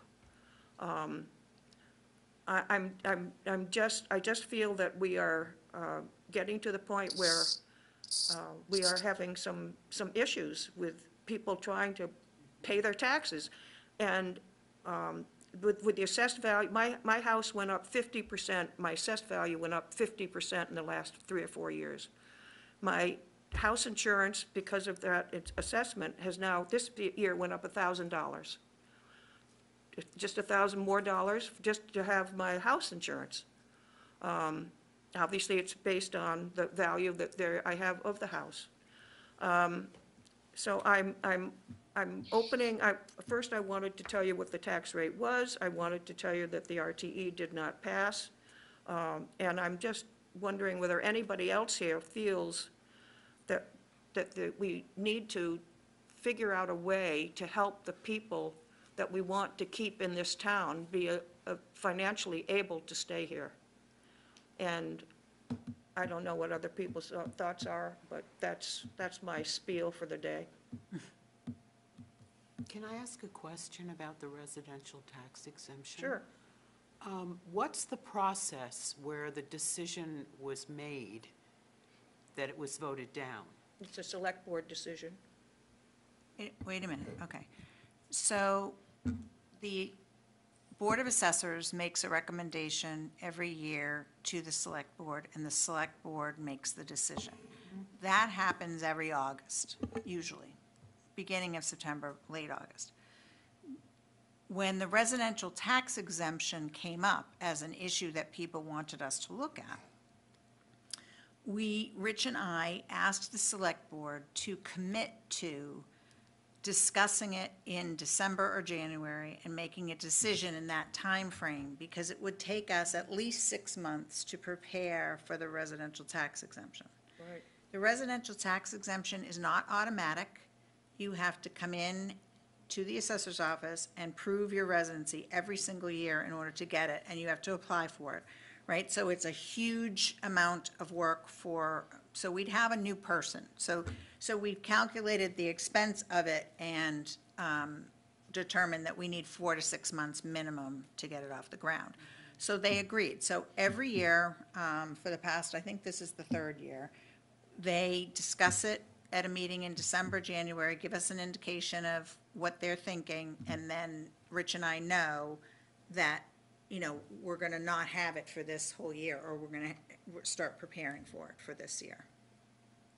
So the legal vote comes in August, but we've asked them to really let us know in December or January what they are thinking. Because the board could change in that space of time, but not, It actually did this year. it did this year, yeah. Yeah.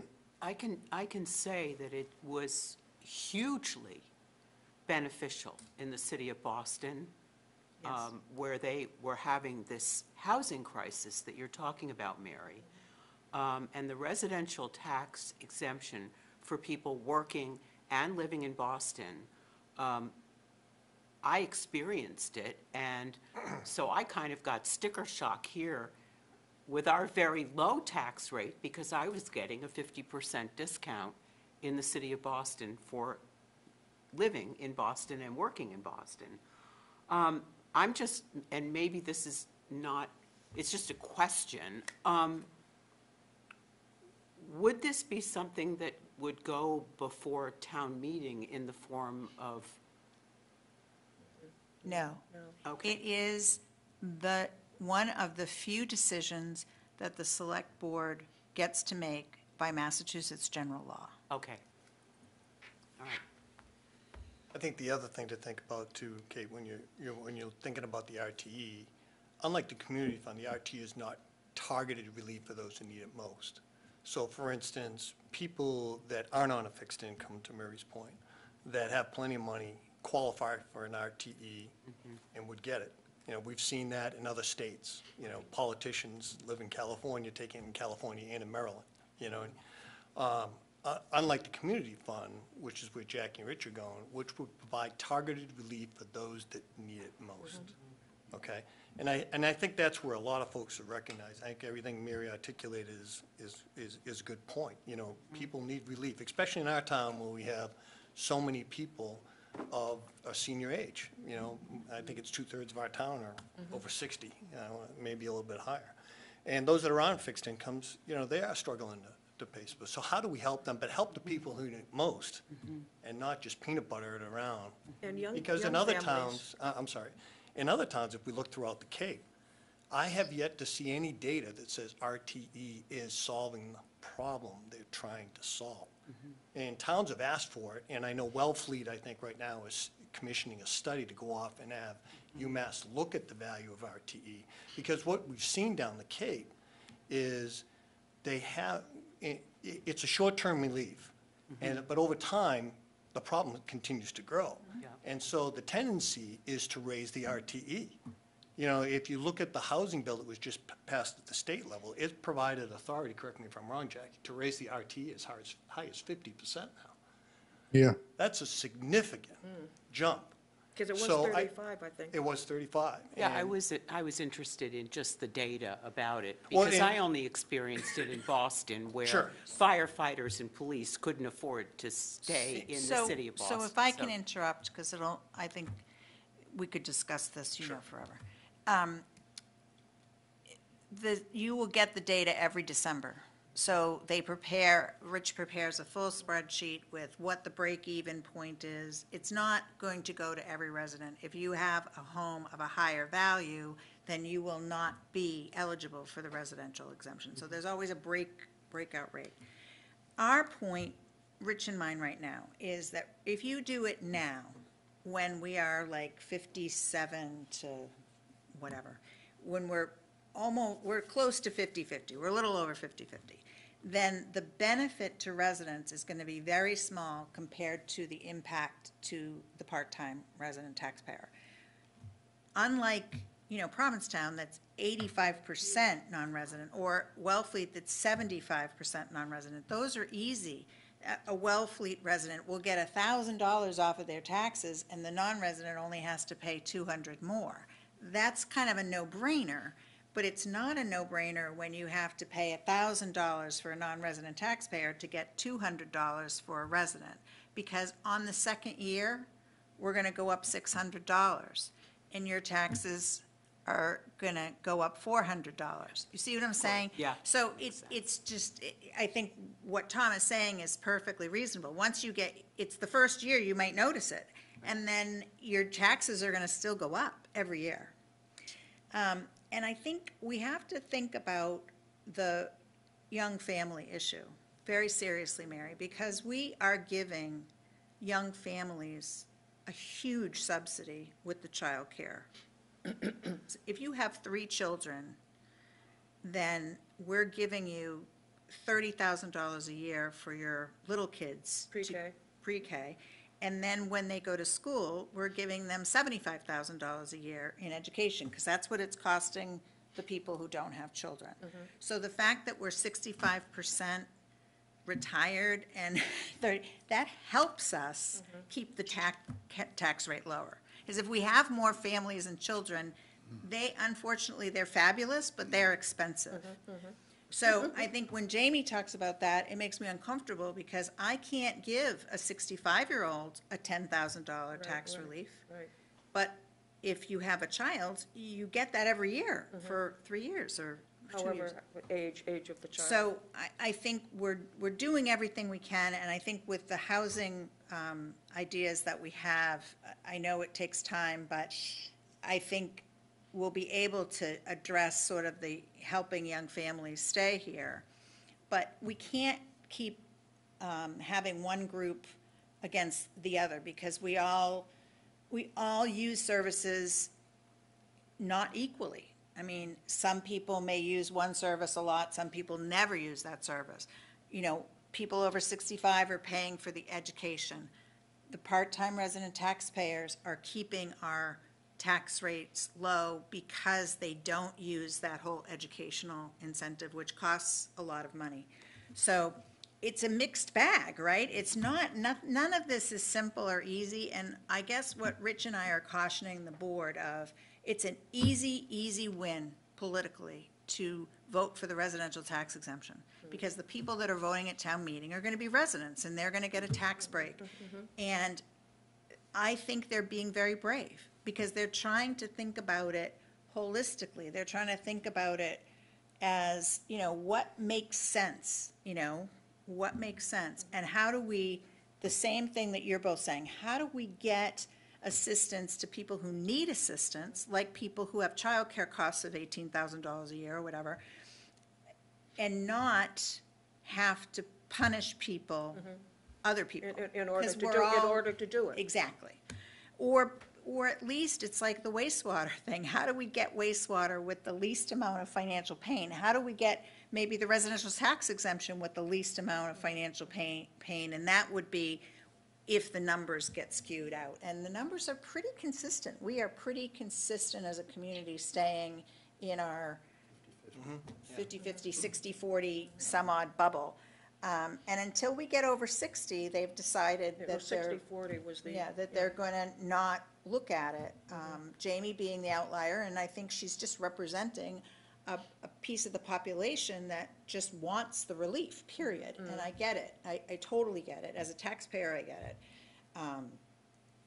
But So part of that $676, that's the $1 million override. That's the school and So, police. so I agree with you, and I agree with the decision on the RTE, but as I said, I was racking my brain trying to figure out a way, by not doing the RTE, but providing some relief to the people that need it, and since we have the community fund, Right. to figure gotta fund out it. how much we could,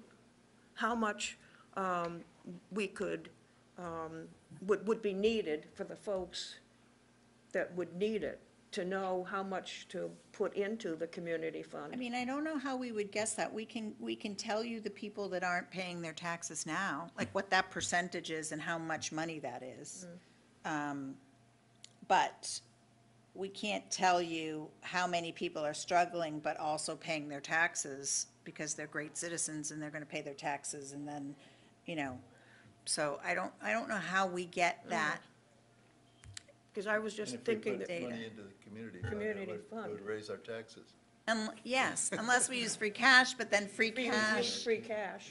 But free cash, you'd have to you're taking free cash away from the capital budget, so then we'd have to raise taxes for that. I mean, it is just, it's just something we need to take a deep breath and keep looking at closely. I just went to the One Cape Summit today, and an unbelievable, mind-blowing workshop on housing where it shows how we have basically been doing the wrong thing since World War II. In what way? And trying to create housing in a certain way that makes no sense, because the more houses we have spread out, the more roads we have, the more pipe we have, the more police we have, the more fire we have. So, I mean, it just gave us kind of a new roadmap, which was so interesting to me. So there are very brilliant people looking at this. This is just not our problem. And I get it, we may have to put off some things because we can't afford them. We may be getting to that point. Well, that's what I'm concerned about. But that's just normal. That's just what we all do, right? I mean, if you can't afford something, you don't do it this year. You might wait till next year, or you might wait. And we used to do that all the time. We stopped for a while because we thought this is penny wise and pound foolish.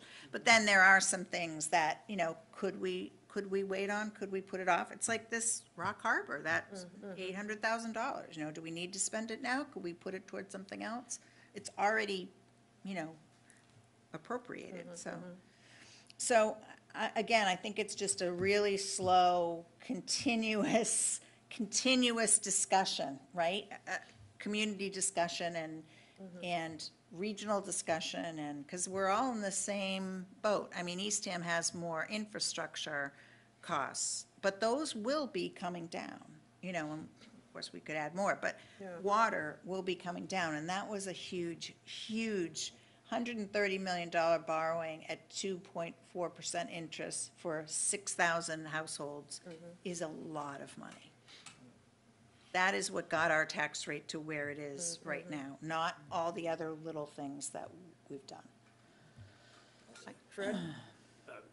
can I shift the conversation a little bit different? I'm sorry, I didn't mean to No, go it's all on and right. on. So, when Patty and I sat with Rich, he told us how the tax rate is set and how, new growth and all of that. So, Yeah, how much Fred, how much statutorily do we have to follow that formula? For the new growth, No, for the whole setting of the process. I mean, 100%, yeah. It's just the law, we just have to follow the law. it's crazy, I mean, are we gonna be flush with cash because we Fred, mass municipal finance is pretty crazy. It's like the most structured thing you've ever seen. And, most of the time, I have to be honest with you, what Rich and I do, and thank God I have him and he has me, because I'm fabulous too.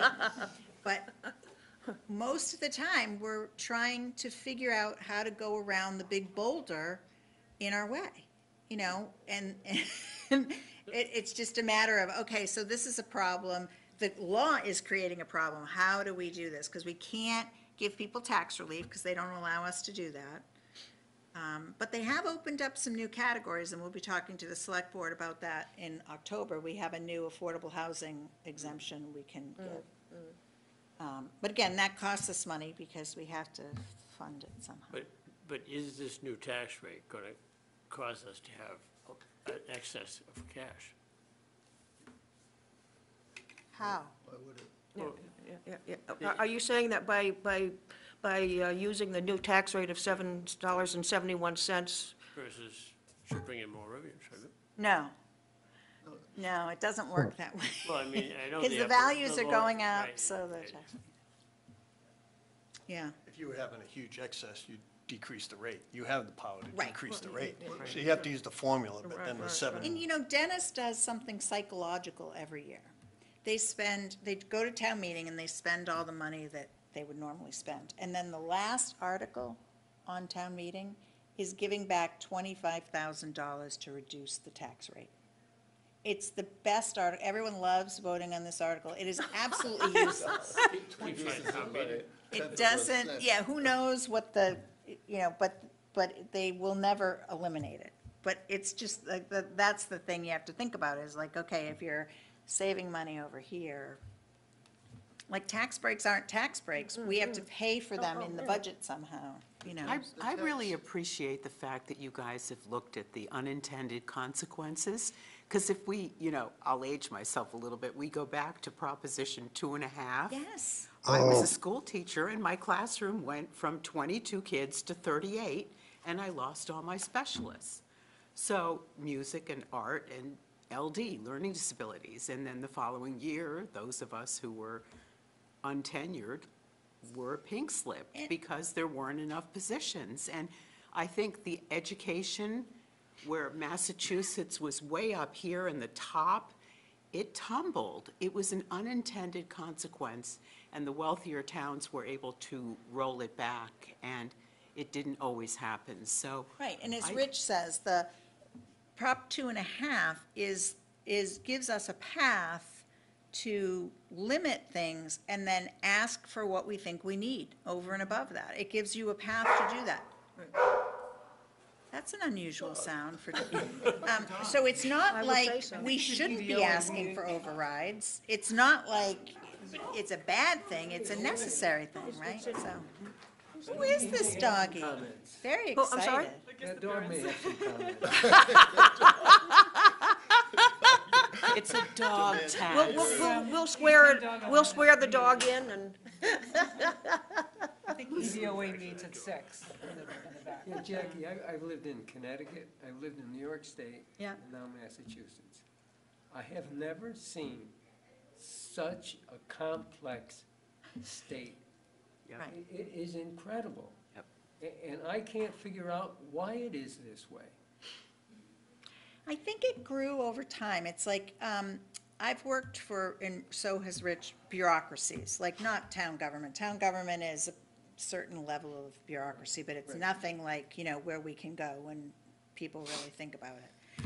And when you work for the state, if something bad happens, immediately, someone comes up with a policy, a regulation, a decision, A to guideline. prevent that bad thing from happening again. Right. And they just kind of pile up, and then you end up with this, so every once in a while, a brave governor will look at it like they did during COVID. They looked at it and they said, oh, we could get rid of this, this, and this, and this, and it might make things a little easier for a minute, you know?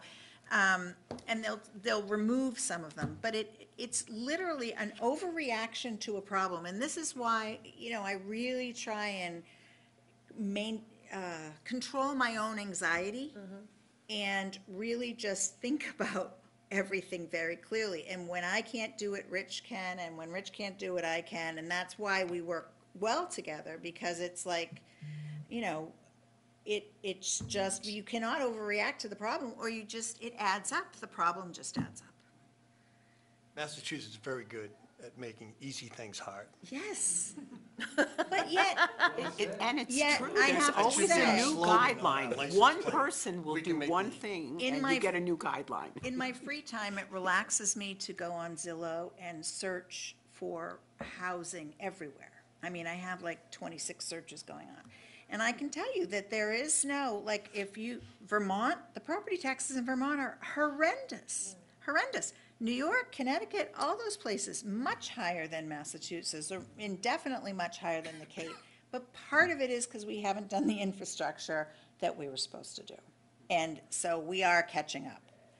We'll never be, you know, Chelsea, but we're catching up. Well, it'd be nice to have some more commercial activity in town that would reduce. You don't have less commercial activity. What you have is residential building is moving faster than value. commercial activity. And commercial activity can't move because we don't have the septic. Oh, I have wastewater, I So agree, I agree. it's amazing that we have some new restaurants in town in the past 2 years. It's been really great, right? Because before then, we couldn't attract any new restaurants. So I disagree. I don't think we have less commercial. I think we actually have more and better. Percentage is less. It's the Because percentage. the housing values the have housing's gone up so gone. much, right? Everyone wants a house, and not everyone wants A single-family business. house. Yeah, single-family house with a Exactly. white Need picket more fence. multifamily. I know a way we can That'll get. help the problem. Well, you know, there's also it's a tiny fix, but having habitat builds in various places, you've got to find property for it. You need but- the land. You need the land, exactly. But you can have it be a multifamily dwelling. I have a way we can give some relief to people who need it, which is the exemption for CPA tax for low income and low and moderate income seniors.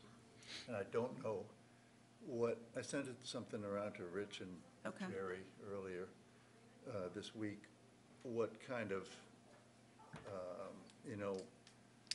stress there, whatever cost that would be to the town staff. But it's allowable Yeah. under the CPA law. So it would reduce it altogether, like to Take zero? away 3% Oh, interesting. of your tax Okay, so comes that right would off be the top. helpful. It helps, and it's available to low-income people townwide, and low and moderate, which is up to 100% of AMI seniors. So- Brewster has put it in place, and last year, I have all the verbiage. It was in their warrant article, Oh, great. yeah. And I It have, has So to basically, go that through town wouldn't meeting necessarily, we would lose CPA revenue, A little bit. but it wouldn't cost us money per se, we would I lose don't- CPA People revenue. would have to come in, I guess, and verify that they're low yeah, income. yeah, yeah. Yes. So That- that might There's a take process some that they'd have time. to prove that But I they. don't know what the cost of that yeah, would be. Yeah, But that I wouldn't can't be imagine it would be huge, much. yeah.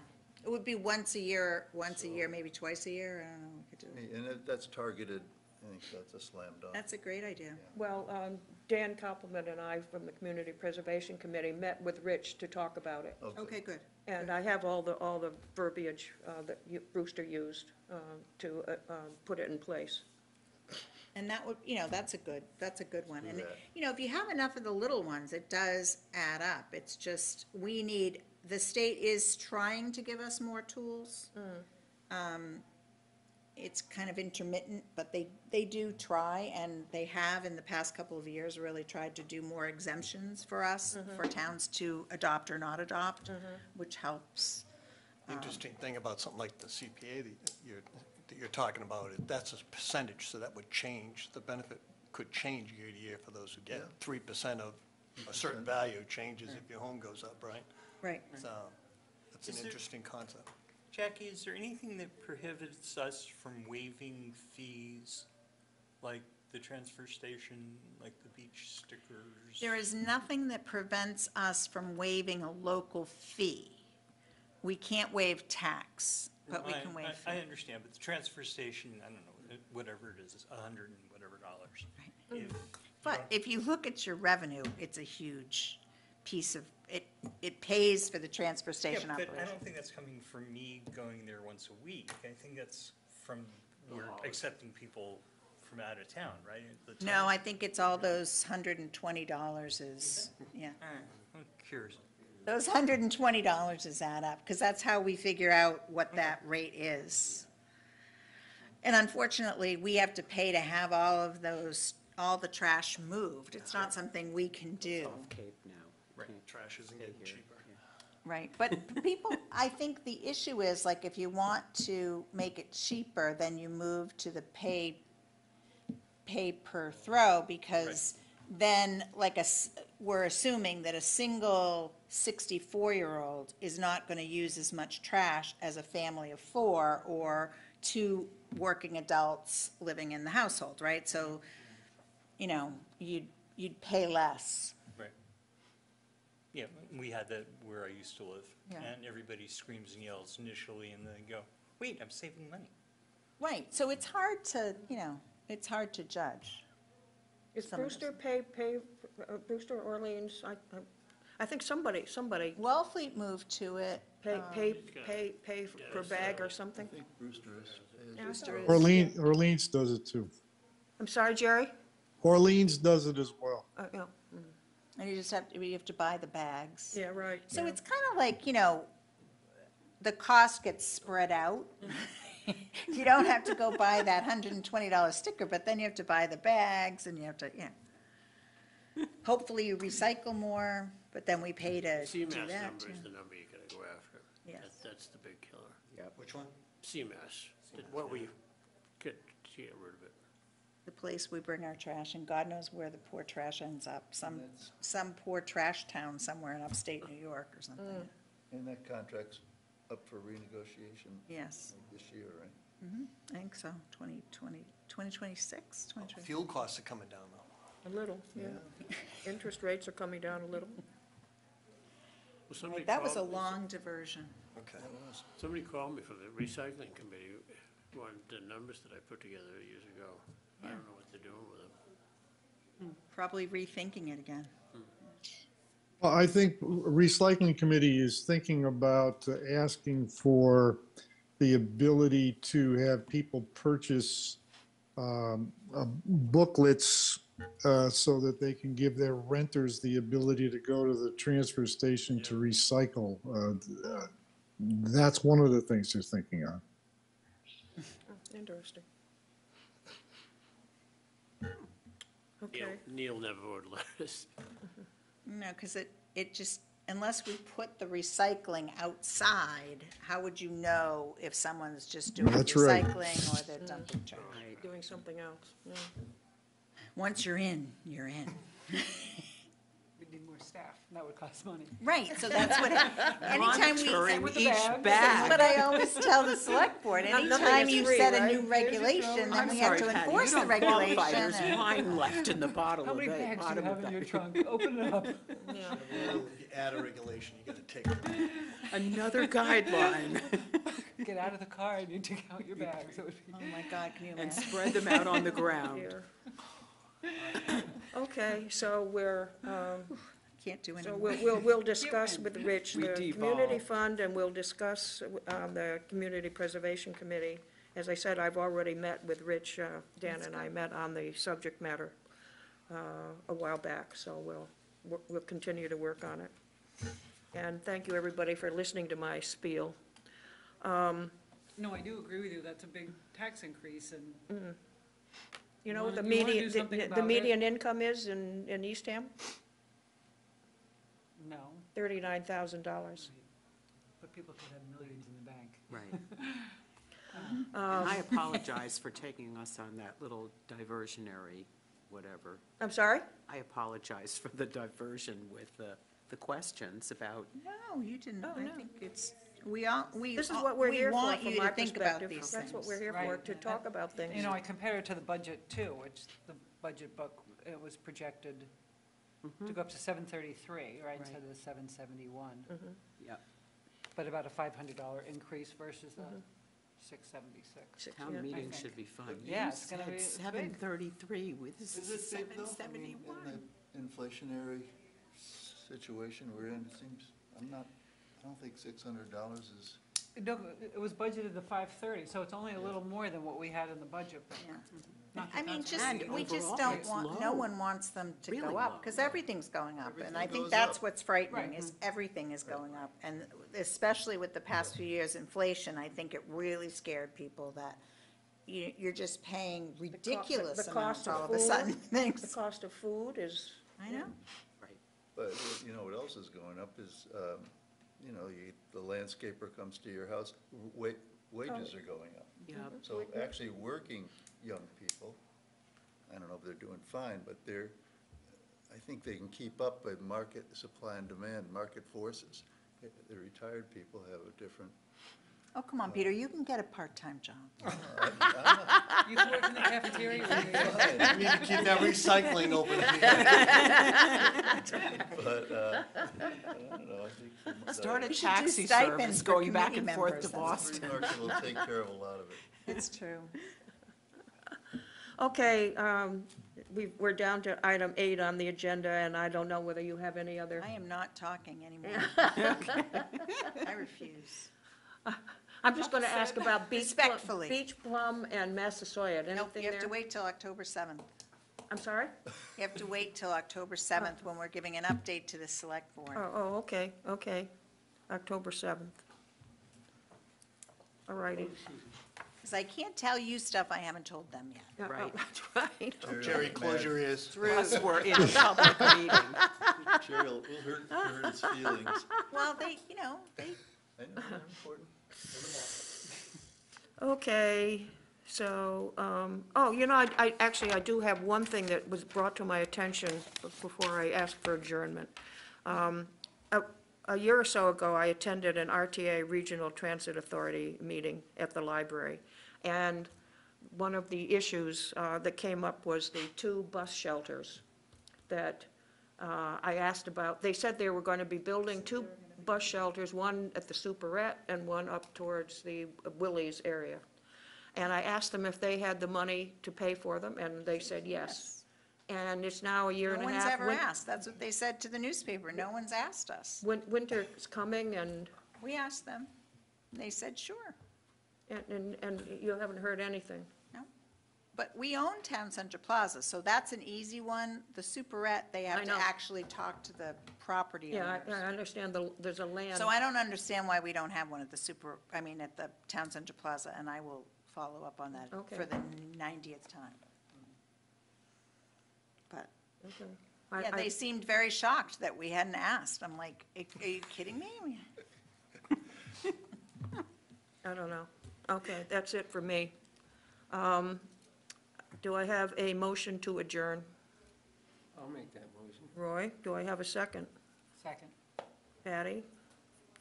All in favor of adjourning? Aye. 9-0. It is 6:20, I have 6:20, 9-0.